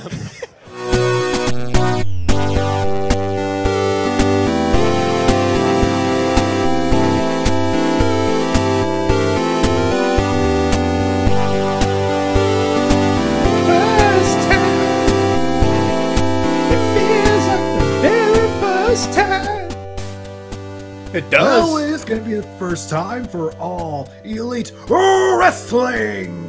We're back here on the Wrestle Cast, presented by RV Entertainment on the BrokenInfo.com, Polymer.com, iTunes, podcasts, and places. Matty Jay and TWK, and our guest, Spade Ace from TWK Live, joining us. Oh boy! Oh God, big. That's right, I'm here. Yeah. Did you forget you were here? I forget a lot of things. Do you ever forget about Kamen Rider Forze, aka your favorite Kamen Rider? I know this for a fact. Oh, here we go. Here we go. It's not my favorite, but I like it just fine. Oh, okay, fair enough. Even that ending? Look, Yes. It's got its flaws. How about that movie? Huh? Okay. Let's take it down a notch. T-Dub? We're all friends here. T-Dub, there's no need to piss off the guest. He's cool. But that's why you hired me. Look, if you want to troll Ace, you could do it on the Toonami call we do every week. Fine. You've been doing a good job of that. Yeah, like how people would rather watch Naruto than Bleach. Oh, God, here we go. Sorry, Ace. I tried to stop We him. will settle this later.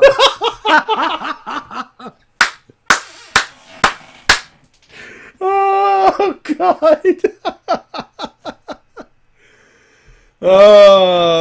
Let's just get to it. Oh, Also, Elite Riniko. Wrestling. Oh, Riniko got a good burn. Oh, Spade Ace. Oh, God. Do you see the chat, Ace? Ace, do you see the chat? Ha! Joke's on you. I actually don't. Oh. You'll check the VOD and you'll be like slightly burned, just slightly. Let's get to the. Can we get to the thing? Let's get to the thing. All Elite Wrestling, yes, that T-shirt company you keep burning for the last 5 months. Well, not anymore, motherfuckers. They got a wrestling show. They sold it out. Starcast happened. They sold that. Well, I assume they sold that fucker out too. And the MGM Grand Garden Arena in, it's called Paradise, Nevada. It's Las Vegas, for God's sakes. All Elite Wrestling, Double or Nothing is the name of the PPV. It's their very first show. The spiritual sequel to last year's All In more ways than one. We could tell you about the story, but the best way to put it is watch Being the Elite. Watch Cody's Nightmare Family YouTube channel, Road to Double or Nothing. Good call. All the All In stuff as well. And the AEW has their YouTube channel as well. Worthwhile checking out if you want the background of all the stuff that's happened in the last year, pretty much. Year and a half, 2 years, maybe? Long ass time. That being said, ladies and gentlemen, we got two pre-show matches and we got a main card. Let's get to it. On the main card, which is on the pre-show, which is FREE free on multiple platforms, including the YouTubes. They have Kip Sabian taking on Sammy Guevara.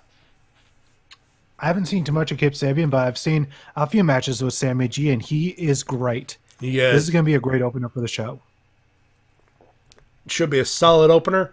Do you want to predict the winner or loser on these, or do you just want to? I think Sammy G is going to win. He's right. the big star that they've been promoting on the YouTube channel, so I could see him winning. I predict a good match, though. Agreed. And Sammy Guevara for the win. He's technically the bigger star, and I think he might get a bigger pop, but you never know with this crowd. It's all brand new here. A lot of familiar faces, a lot of new faces. The 21-man Casino Battle Royale. Here's how this works, folks. Matty, how do you like that pun, by the way? Casino Battle Royale? That's a wonderful pun. And appropriate. It's appropriate. Because I love the rules of this one. It's a 21-man Battle Royale. Here's how this works. Young Bucks, and they've been running around trying to get people in this Battle Royale. Every participant gets a card of 4 suits. Like they'd be like the clubs, clubs, spades, diamonds, hearts. You got a puck card. You enter the ring first via the suit, and I believe it was either the Joker or an ace. I think it was. Joker enters last. Joker enters last. So it's a delayed entry battle royal, but different. And I like the concept. They should do more of that. That's a wonderful concept. And if this is anything like the all-in battle royal, I think this is going to be a good one. Oh, yeah. Now, they have 4 to be announced spots, but the announced... and, of course, Riniko Chaka starts playing the EOP. Oh, I was thinking... Spade Ace and... True. Also... All of the above. Yes. And Ace and I just got it, and the thumb is up there. The participants are as follows. Sonny Kiss, Brandon Cutler, Ace Romero. Good call. Fat fuck, but he can move. Glacier. Yes. That guy. That Glacier. Brian Pillman Jr. Yes. The son of Brian Pillman. And he is... I'm seeing him wrestle in person. He's good. I've seen him in Major League Wrestling. I concur with that statement. And he's just as quirky as his pop. I'm gonna tell you right now. And he's got his pop's quirkiness. I do love how he went through the indie scene properly before he made his name the proper way, which was really nice. Good call. Going around the indie scene, he didn't just go straight to WWE like I'm sure he could have. But he did well, and it's paid off for him too. Sunny Days, MJF, Maxwell, Jacob Freeman, Joey Janela, Dustin Thomas, Billy Gunn, yes, Jimmy Havoc, Jimmy fucking Havoc, yes, Michael Nakazawa, yes, Michael Nakazawa.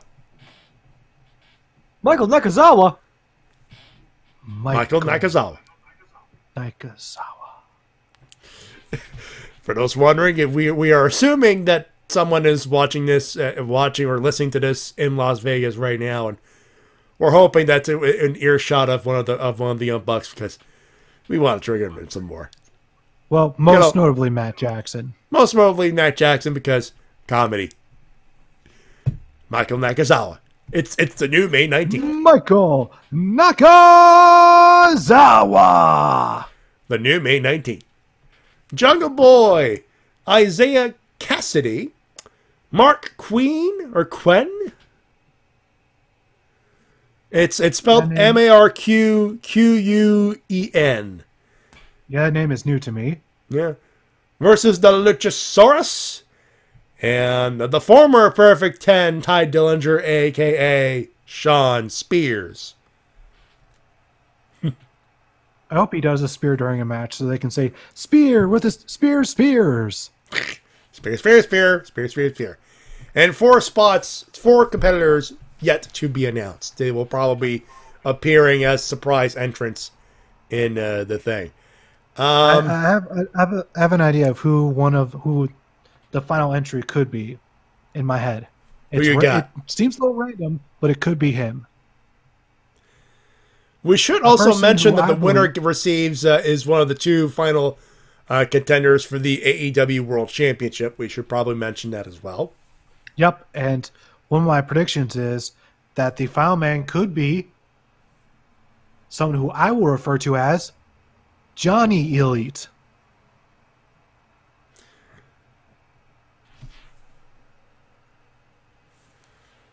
Gonna be honest, fill in the blank for me. You're not thinking John Hennigan, are you? Yes, it could be Johnny him. Mundo. Okay. Oh, okay, I know that name. Yeah, he changes his name everywhere he goes. Yeah, he's Johnny Impact on Impact. He was Johnny Mundo in the indie scenes and Lucha Underground more famously. Johnny Nitro. John Morrison. That guy. Lots of names. And no, I can kind of see that. I know a lot of people are thinking it could be Moxley, but who knows? Maybe he'll be the opponent for Hangman Page, because maybe Hangman Page during the middle of the show will come out like, you know what? Screw this. I still want to fight. Come on. I'll fight anyone. Screw this knee injury. I hate Punk. He ain't taking me down that easily. I want a fucking opponent. And then, let's go out. Your wish is granted. And then the roof flies off. Yes. For one of multiple times, I would assume. Now, who is the other guy who is going to win? The winner of the main event, which was announced this week, but we will get to that when it's time to tell you what the main event is. There's on Wikipedia, there's no particular order, so we'll just go from the top to the bottom, except for the match number 2 on the Wikipedia card, which has us starting with SoCal Uncensored, Christopher Daniels, Frankie Kazarian, and Scorpio Sky, a.k.a. SCU. Taking on, and I'm so happy for Nuclear Convoy. He's happy in his head place. Strong Hearts, Shima, T-Hawk, and El Lindaman. And I hope I'm saying it correctly. These 3 guys are representing OWE, right? Yes, those are the guys. Then why are all 3 of them Japanese?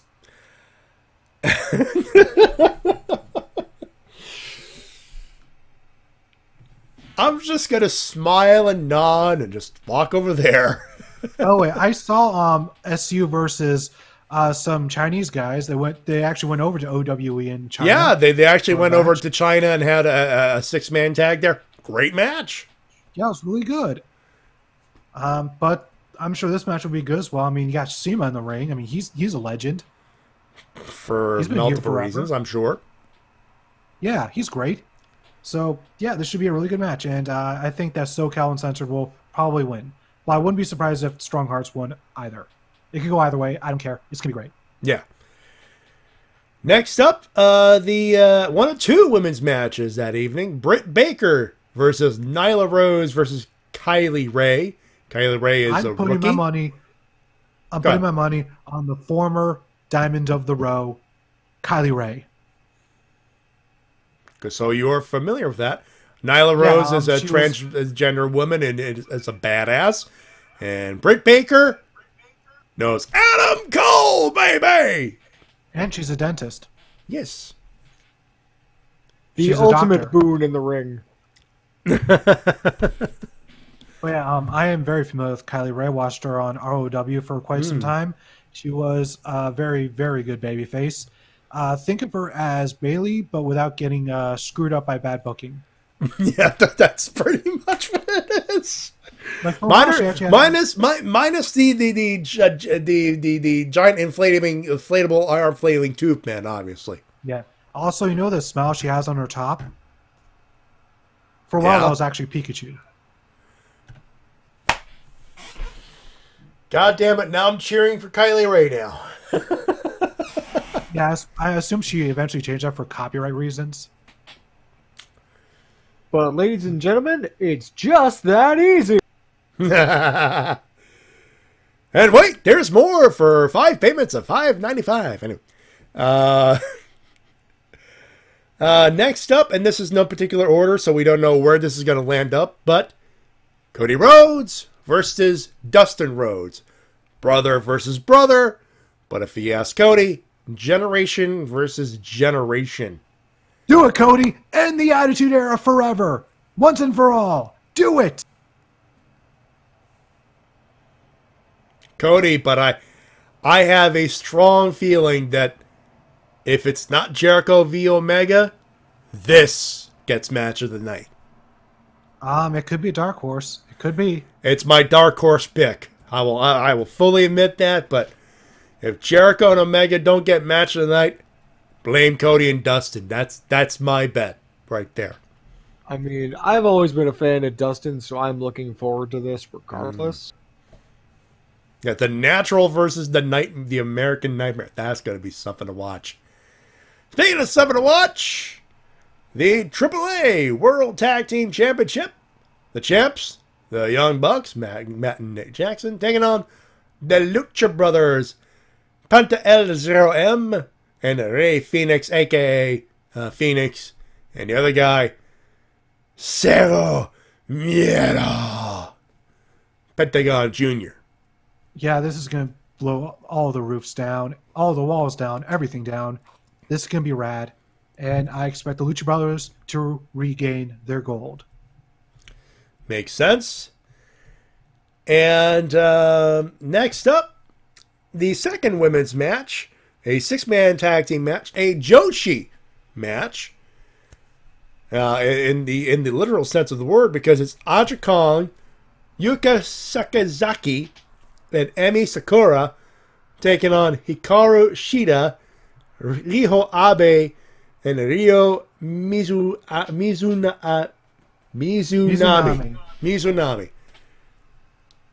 I almost had it, damn it. I almost had it. Say that 5 times fast. Yeah, this is Joshi territory, and holy shit, Aja Kong. Yeah, she's the only one out of the 6 that I'm personally familiar with, but for that reason, I'm going with her team. And I expect her to be all of the ultimate heel because that's what she is. That's what she's good at. She is. She's got to get a pop. Oh yeah, she has got to get she's a legend. She's got a legend. Yeah.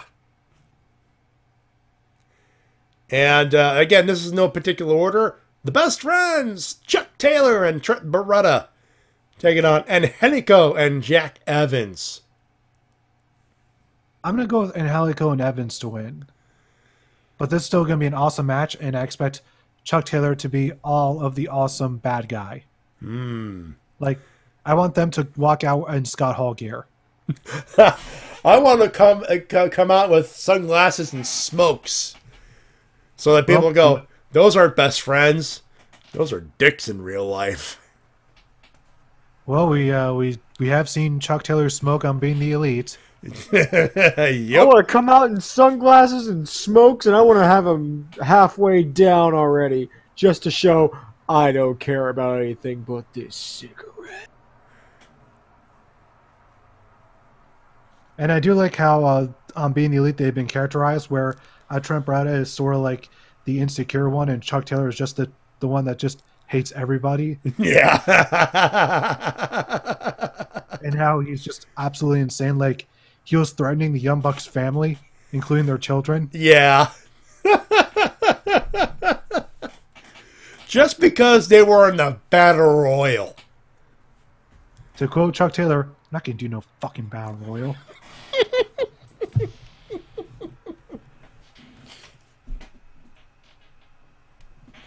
And of course, I'm trying not to do a spit take. I was drinking my water. So following that, we get to our main event, where the winner of this match will take on the winner of the Casino Battle Royale. And that is the rematch. Chris Jericho versus Kenny Omega. And there's no ambiguity or mystery of this. This was announced as the main event. This is it. Jericho Omega 2. And I'm hoping that Omega wins. That's what I'm hoping. That'll be my call as well, but I would not be surprised if if Jericho won. So, if I may, sure, I could see this going either way, because you know this is the big thing. Yeah, and then whoever takes on whoever wins the Casino Battle Royale, which looks cool, and we have 4 people still that enter that. But me being cynical, at this point, the champion's either going to be Omega or Jericho. Mainly for shock value. But, as a note, if you don't know about this, the match for this title is not happening on this pay-per-view. No, it's happening, and I believe it will probably happen in July. Which July or August, more than likely, yeah. Which, I know it's a stacked card, and it's kind of hard to work this stuff out, but I feel like that is a mistake. And let me explain my reasoning on this. All right. You want this pay-per-view to go down. You want this to be the historic pay-per-view people want it to be, correct? Yeah. Well, you have a vacant championship for a brand that is starting up, right? It's not even vacant. It's been established, but they're just going through the motions of crowning the champion. You want someone who basically can spearhead this, more or less have a face to the company besides Cody, who they're billing as one of the top guys, but not the top guy. You want that to be known to the world that this is our champion, come fucking get us, kind of idea. I feel like not doing it on this pay-per-view is a mistake. Like, they should have at least figured out one of the combatants before this. Well, no company ever decides the world champion on their first ever show. It took Ring of Honor 5 months. Traditionally, any startup is we just want to get as many eyeballs and many asses in seats and many eyeballs watching as humanly possible. Yeah, Ring of Honor had their first show on February 23rd, 2002. I don't think they had a world champion until 2003, 2004, no, I 2002. think. Okay. July 27, 2002, it was Loki. Took 5 months. Yeah. Okay, I'll give you that.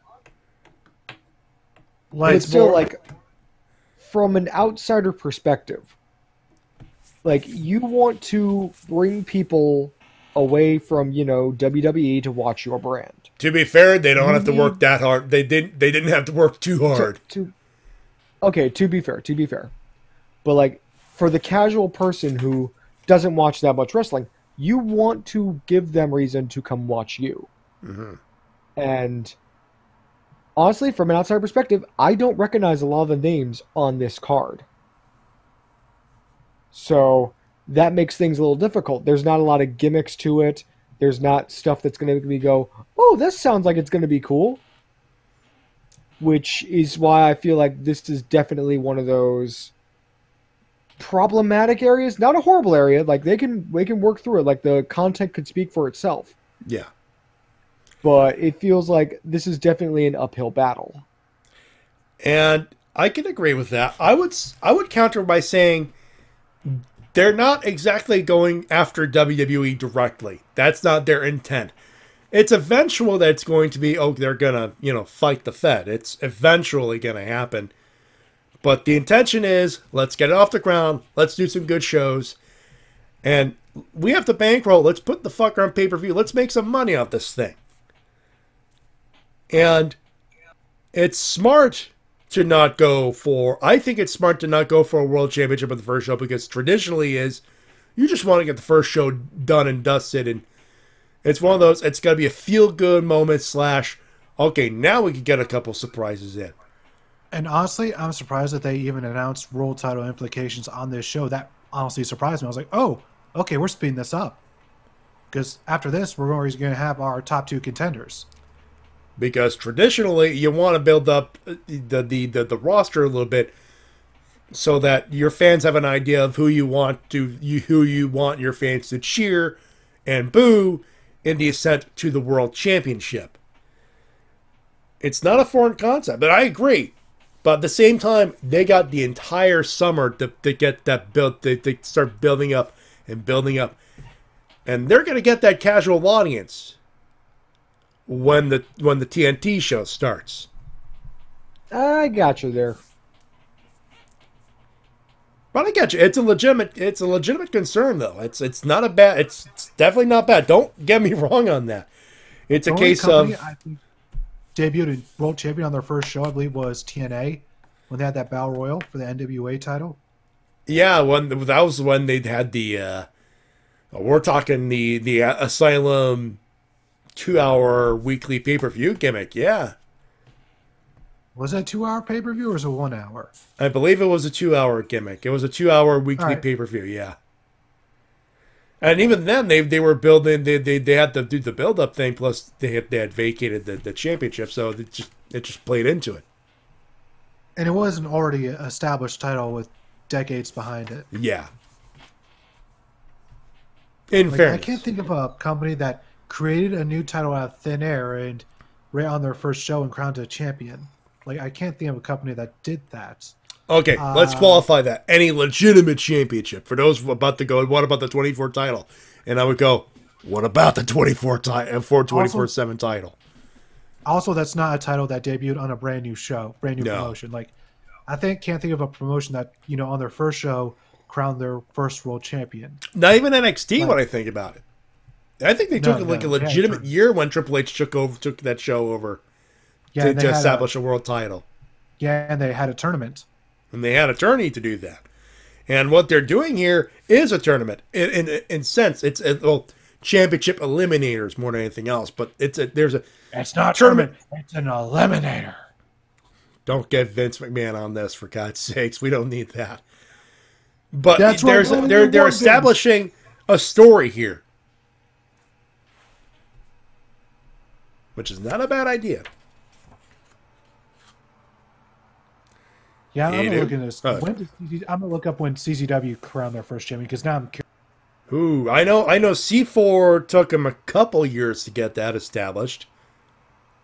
Let's see. I think 2 or 3 years. I want to say.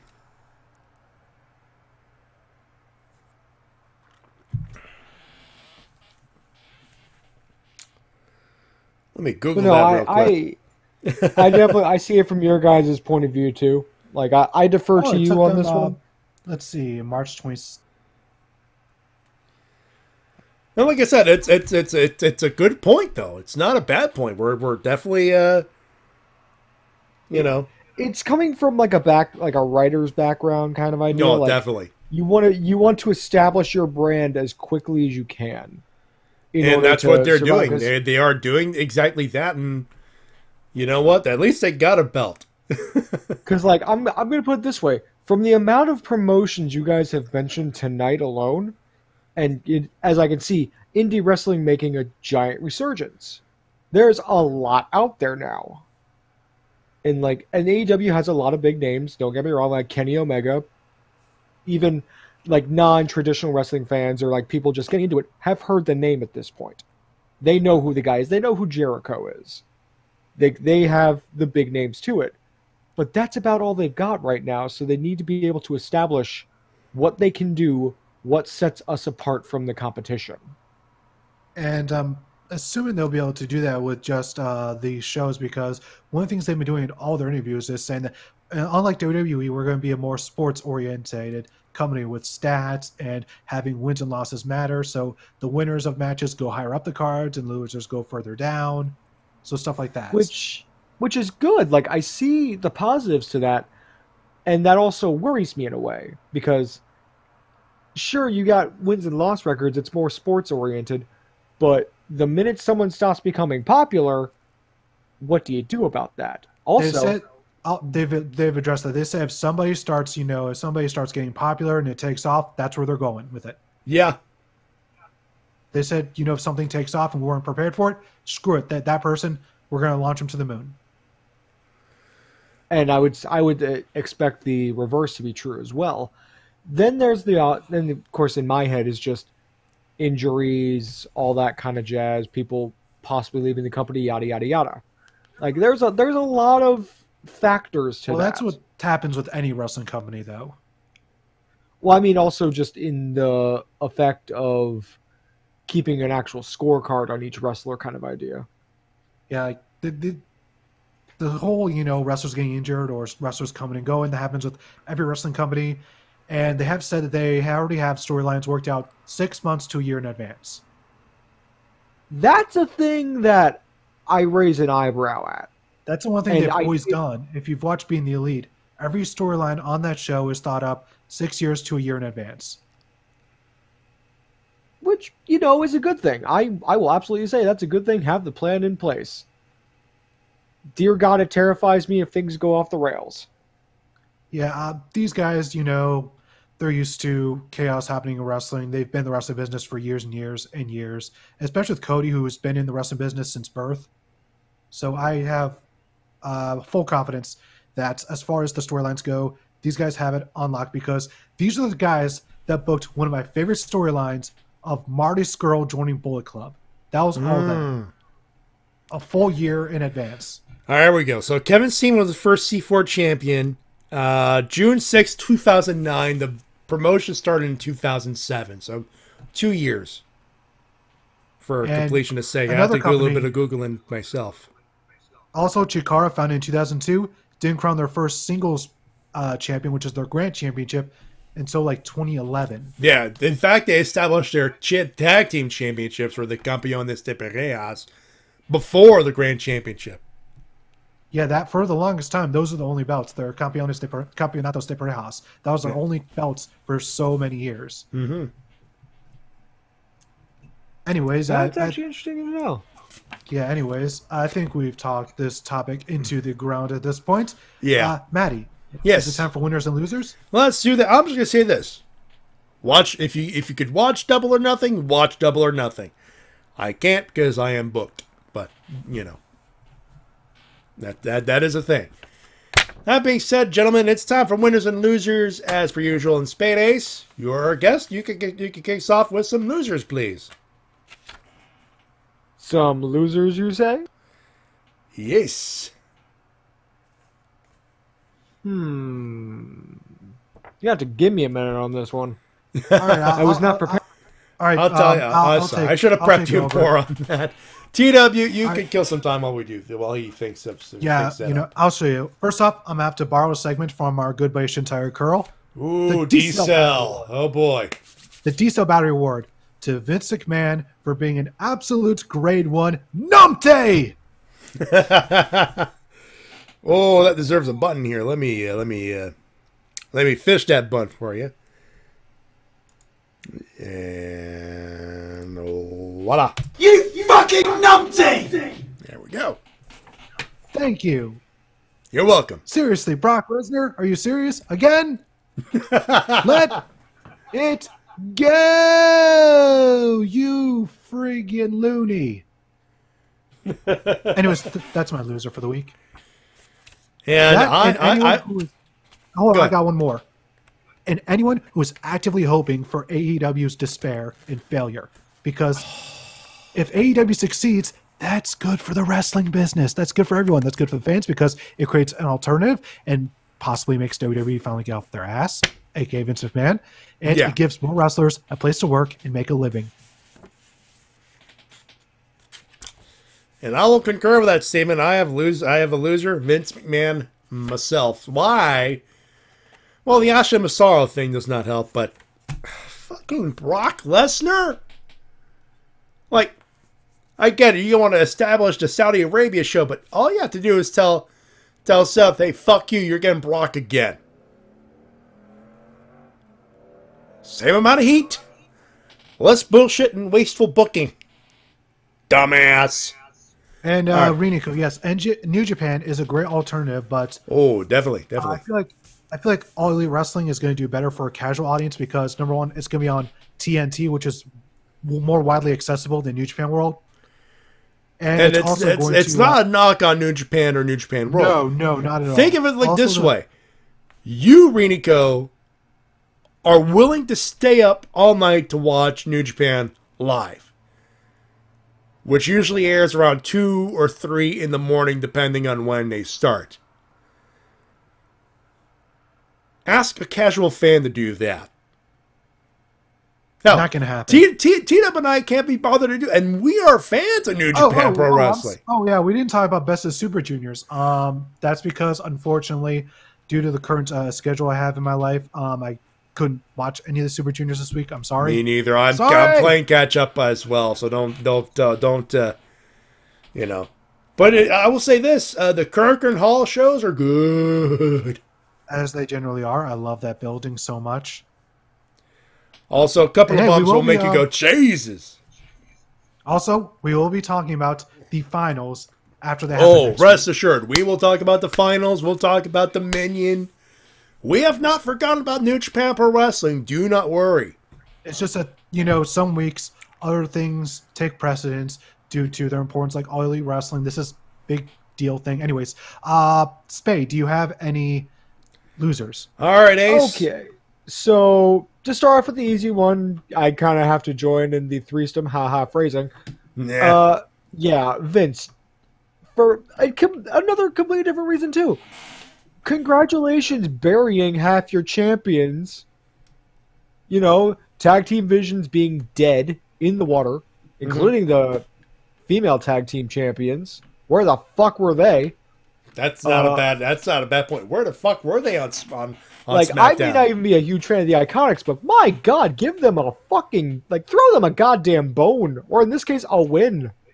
For God's sakes. Yeah, when's the last time the Iconics won a match? Their championship.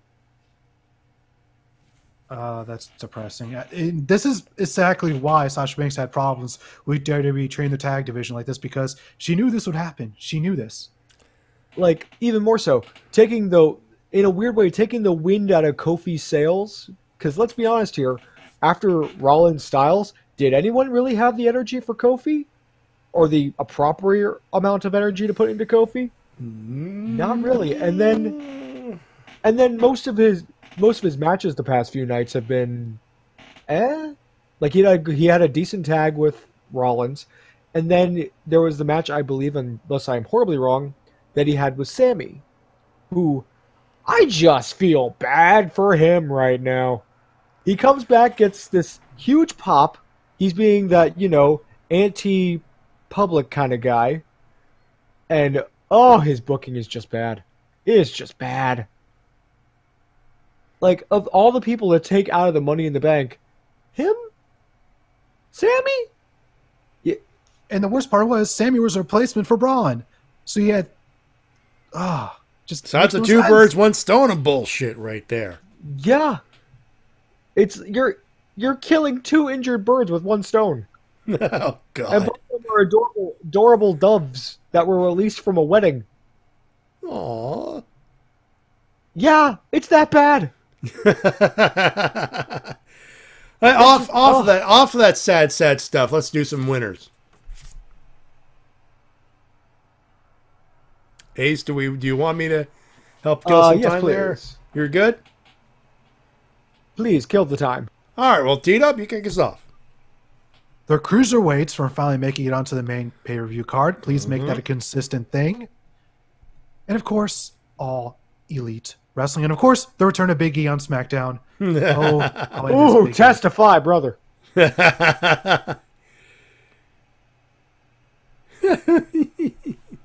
Okay, I got a good one here. Oh, yeah. Go right ahead, bud. Definite winner, Bayley.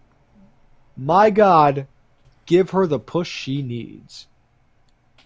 Let this be her run where things go her way. Because right now, the public's behind her. WWE Universe is behind her. Keep this momentum fucking going.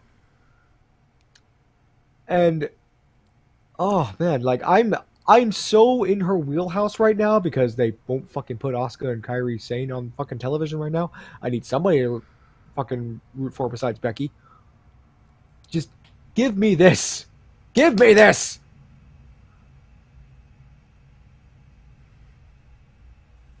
And TW, you already did yours.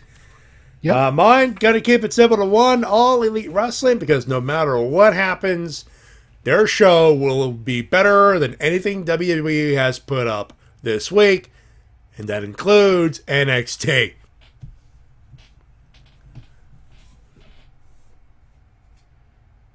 That's an oof right there. Tell me I'm wrong, folks. Tell me I'm fucking wrong. I don't want to know what you're fucking. Don't you kink shame him. I'm his co-host. That's my job. Moving right along. Ladies and gentlemen, that's going to do it. But before we do anything else, we got to plug some stuff. Ace. Oh, God. We're going to keep it simple. We're going to keep it to the Toku Riffs live program that you and I happen to be a part of. Sundays, 7 p.m. Eastern Standard Time for that show. We're going through some Common Writer Time special gimmicks right now. Please pray for us. Please let this next one actually be decent. Yeah, how's the current Kamen Rider series been? Is it watchable? It's getting better. It's getting better, but the word clusterfuck comes to mind. Let's put it this way. It's one of those first half is a slog kind of series. Is it one of those rider series where they just try to shove in as many riders as possible into every Yeah. episode? Yeah. And, yeah, in a way. Yeah. Yeah. And the Sentai is, how do we explain the Sentai? Good Lord. You mean Pato Ranger versus Lupin Ranger? No, that's done. That was awesome. It ended awesome anyway. No, we're Ryu Soldier. Ichiru Sentai Ryu Soldier, or as I like to call it, this child needs its pills quickly. Oh, is it Looney? Bipolar. Good Lord. Oh. Mood shifter. So is it one of those things First episode, death count. Episode 2, fart jokes. The best way I could say it is the old Bruntal Floss Phoenix Wright song. Zany wacky murder. Happy wonderful death. Yeah, pretty much. Yeah. Like I said, episode 1, death count. Episode 2, fart jokes. I wish I was kidding. Jokes? Seriously, fart jokes, Japan? Really? Well, fart jokes, technically. I mean, one of the gimmicks has the, yeah. Yeah, I like that. Fart jokes. That's going to be next pay-per-view. Oh, God. WWE fart jokes. Better than Stomping Grounds, god damn it. I wish I was fucking kidding, but I'm willing to bet Vince was thinking WWE fart jokes. Put it on a shirt. Anyway, watch us riff that shit. At 7 o'clock, it'll be myself, Ace, Easy, and our good buddies, Easy Rider and the Shades. T-Dub, you working on a new video, are you? Yeah. I'm currently working on a new video indeed. It should be out hopefully by Sunday night. Ooh, ooh, can I plug one more thing? Sure. I can actually do this now. If you want to see more of me, I have a Twitch and a YouTube. Both twitch.tv/Neo Spade Ace. I am trying to get on there more and more as I can. I stream a variety of stuff. It's a good time, I promise. As well as I've currently got backups of my streams, as well as some new content coming down the line on YouTube/Spade Ace, because you know what, someone else took the other name anyway. Yeah, come on over, have a good time. I could use the audience, and you know what? Maybe I'll learn something in the future. Who knows? There you go. So twitch.tv/Neo Spade Ace. Of course, you want to support us, TWK's Patreon, patreon.com/TWK Reviews. Of course, my tip jar, PayPal.me. Yeah, let me try that again. PayPal.me/MattyJ316. You can follow us on Twitter at MattyJ316, at TWK Official, and at Spade Ace Tweets. Of course, I am Instagram at MattyJ316 and all that good stuff. And as always, that's going to do it, ladies and gentlemen. We thank you very much for tuning in. And it's about that time I had that button to say thank you very much for tuning in. Enjoy the week. Enjoy Double or Nothing. If you're watching it live, enjoy it. And if you're watching it, I know it's a painful pill to swallow. $50, $60, not easy, but it is technically independent wrestling because it's not WWE. And you know what? Because I almost forgot this too. Monday is Memorial Day. Have a good holiday weekend. Enjoy it with people you love. We had our Victoria Day weekend last weekend. I had a good long weekend. I hope it happens to you folks as well in the States. Enjoy your Memorial Day weekend. Please do. On behalf of Spade Ace. That is me. You want to do your D-button thing? Oh, absolutely. I'm Spade Ace asking you what color your D button is today on that little remote you have. And you know what? If your D button is covered in what could only be attributed to whatever alcoholic drink you had that last pay-per-view, you probably should have drank a little more, because, oh boy. Oh boy. Brain bleach. The good I stuff. drank this bleach all the way down to the blue, and now I feel like Harry Potter. I'm Kenny Rogers. Hey, look. I'm magical. Welcome to Jackass. I'm Kenny Rogers. Welcome to Jackass. And on behalf of TWK. And I'm Kenny Rogers. And this is my reality show, bitches. Oh my god.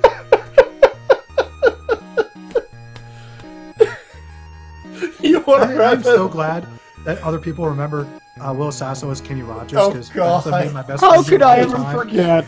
Oh, that was awesome. Hey, aren't you the guy from Blink-182?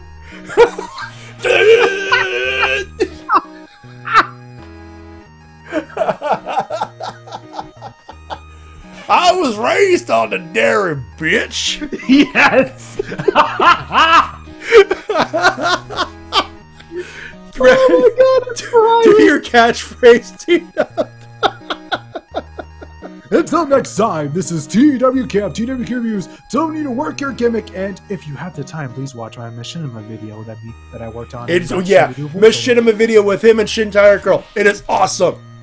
Oh, thanks. I didn't think it was that good, but yeah, thank you.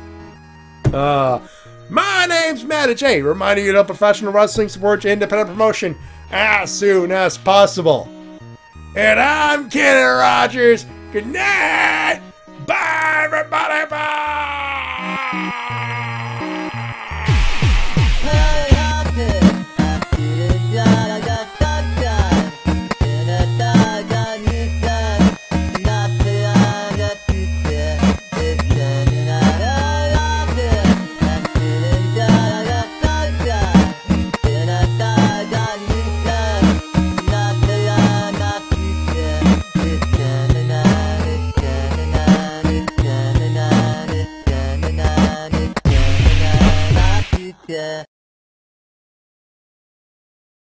I think I do know this guy. Really? Holy crap. Is he who I think he is? Oh my god.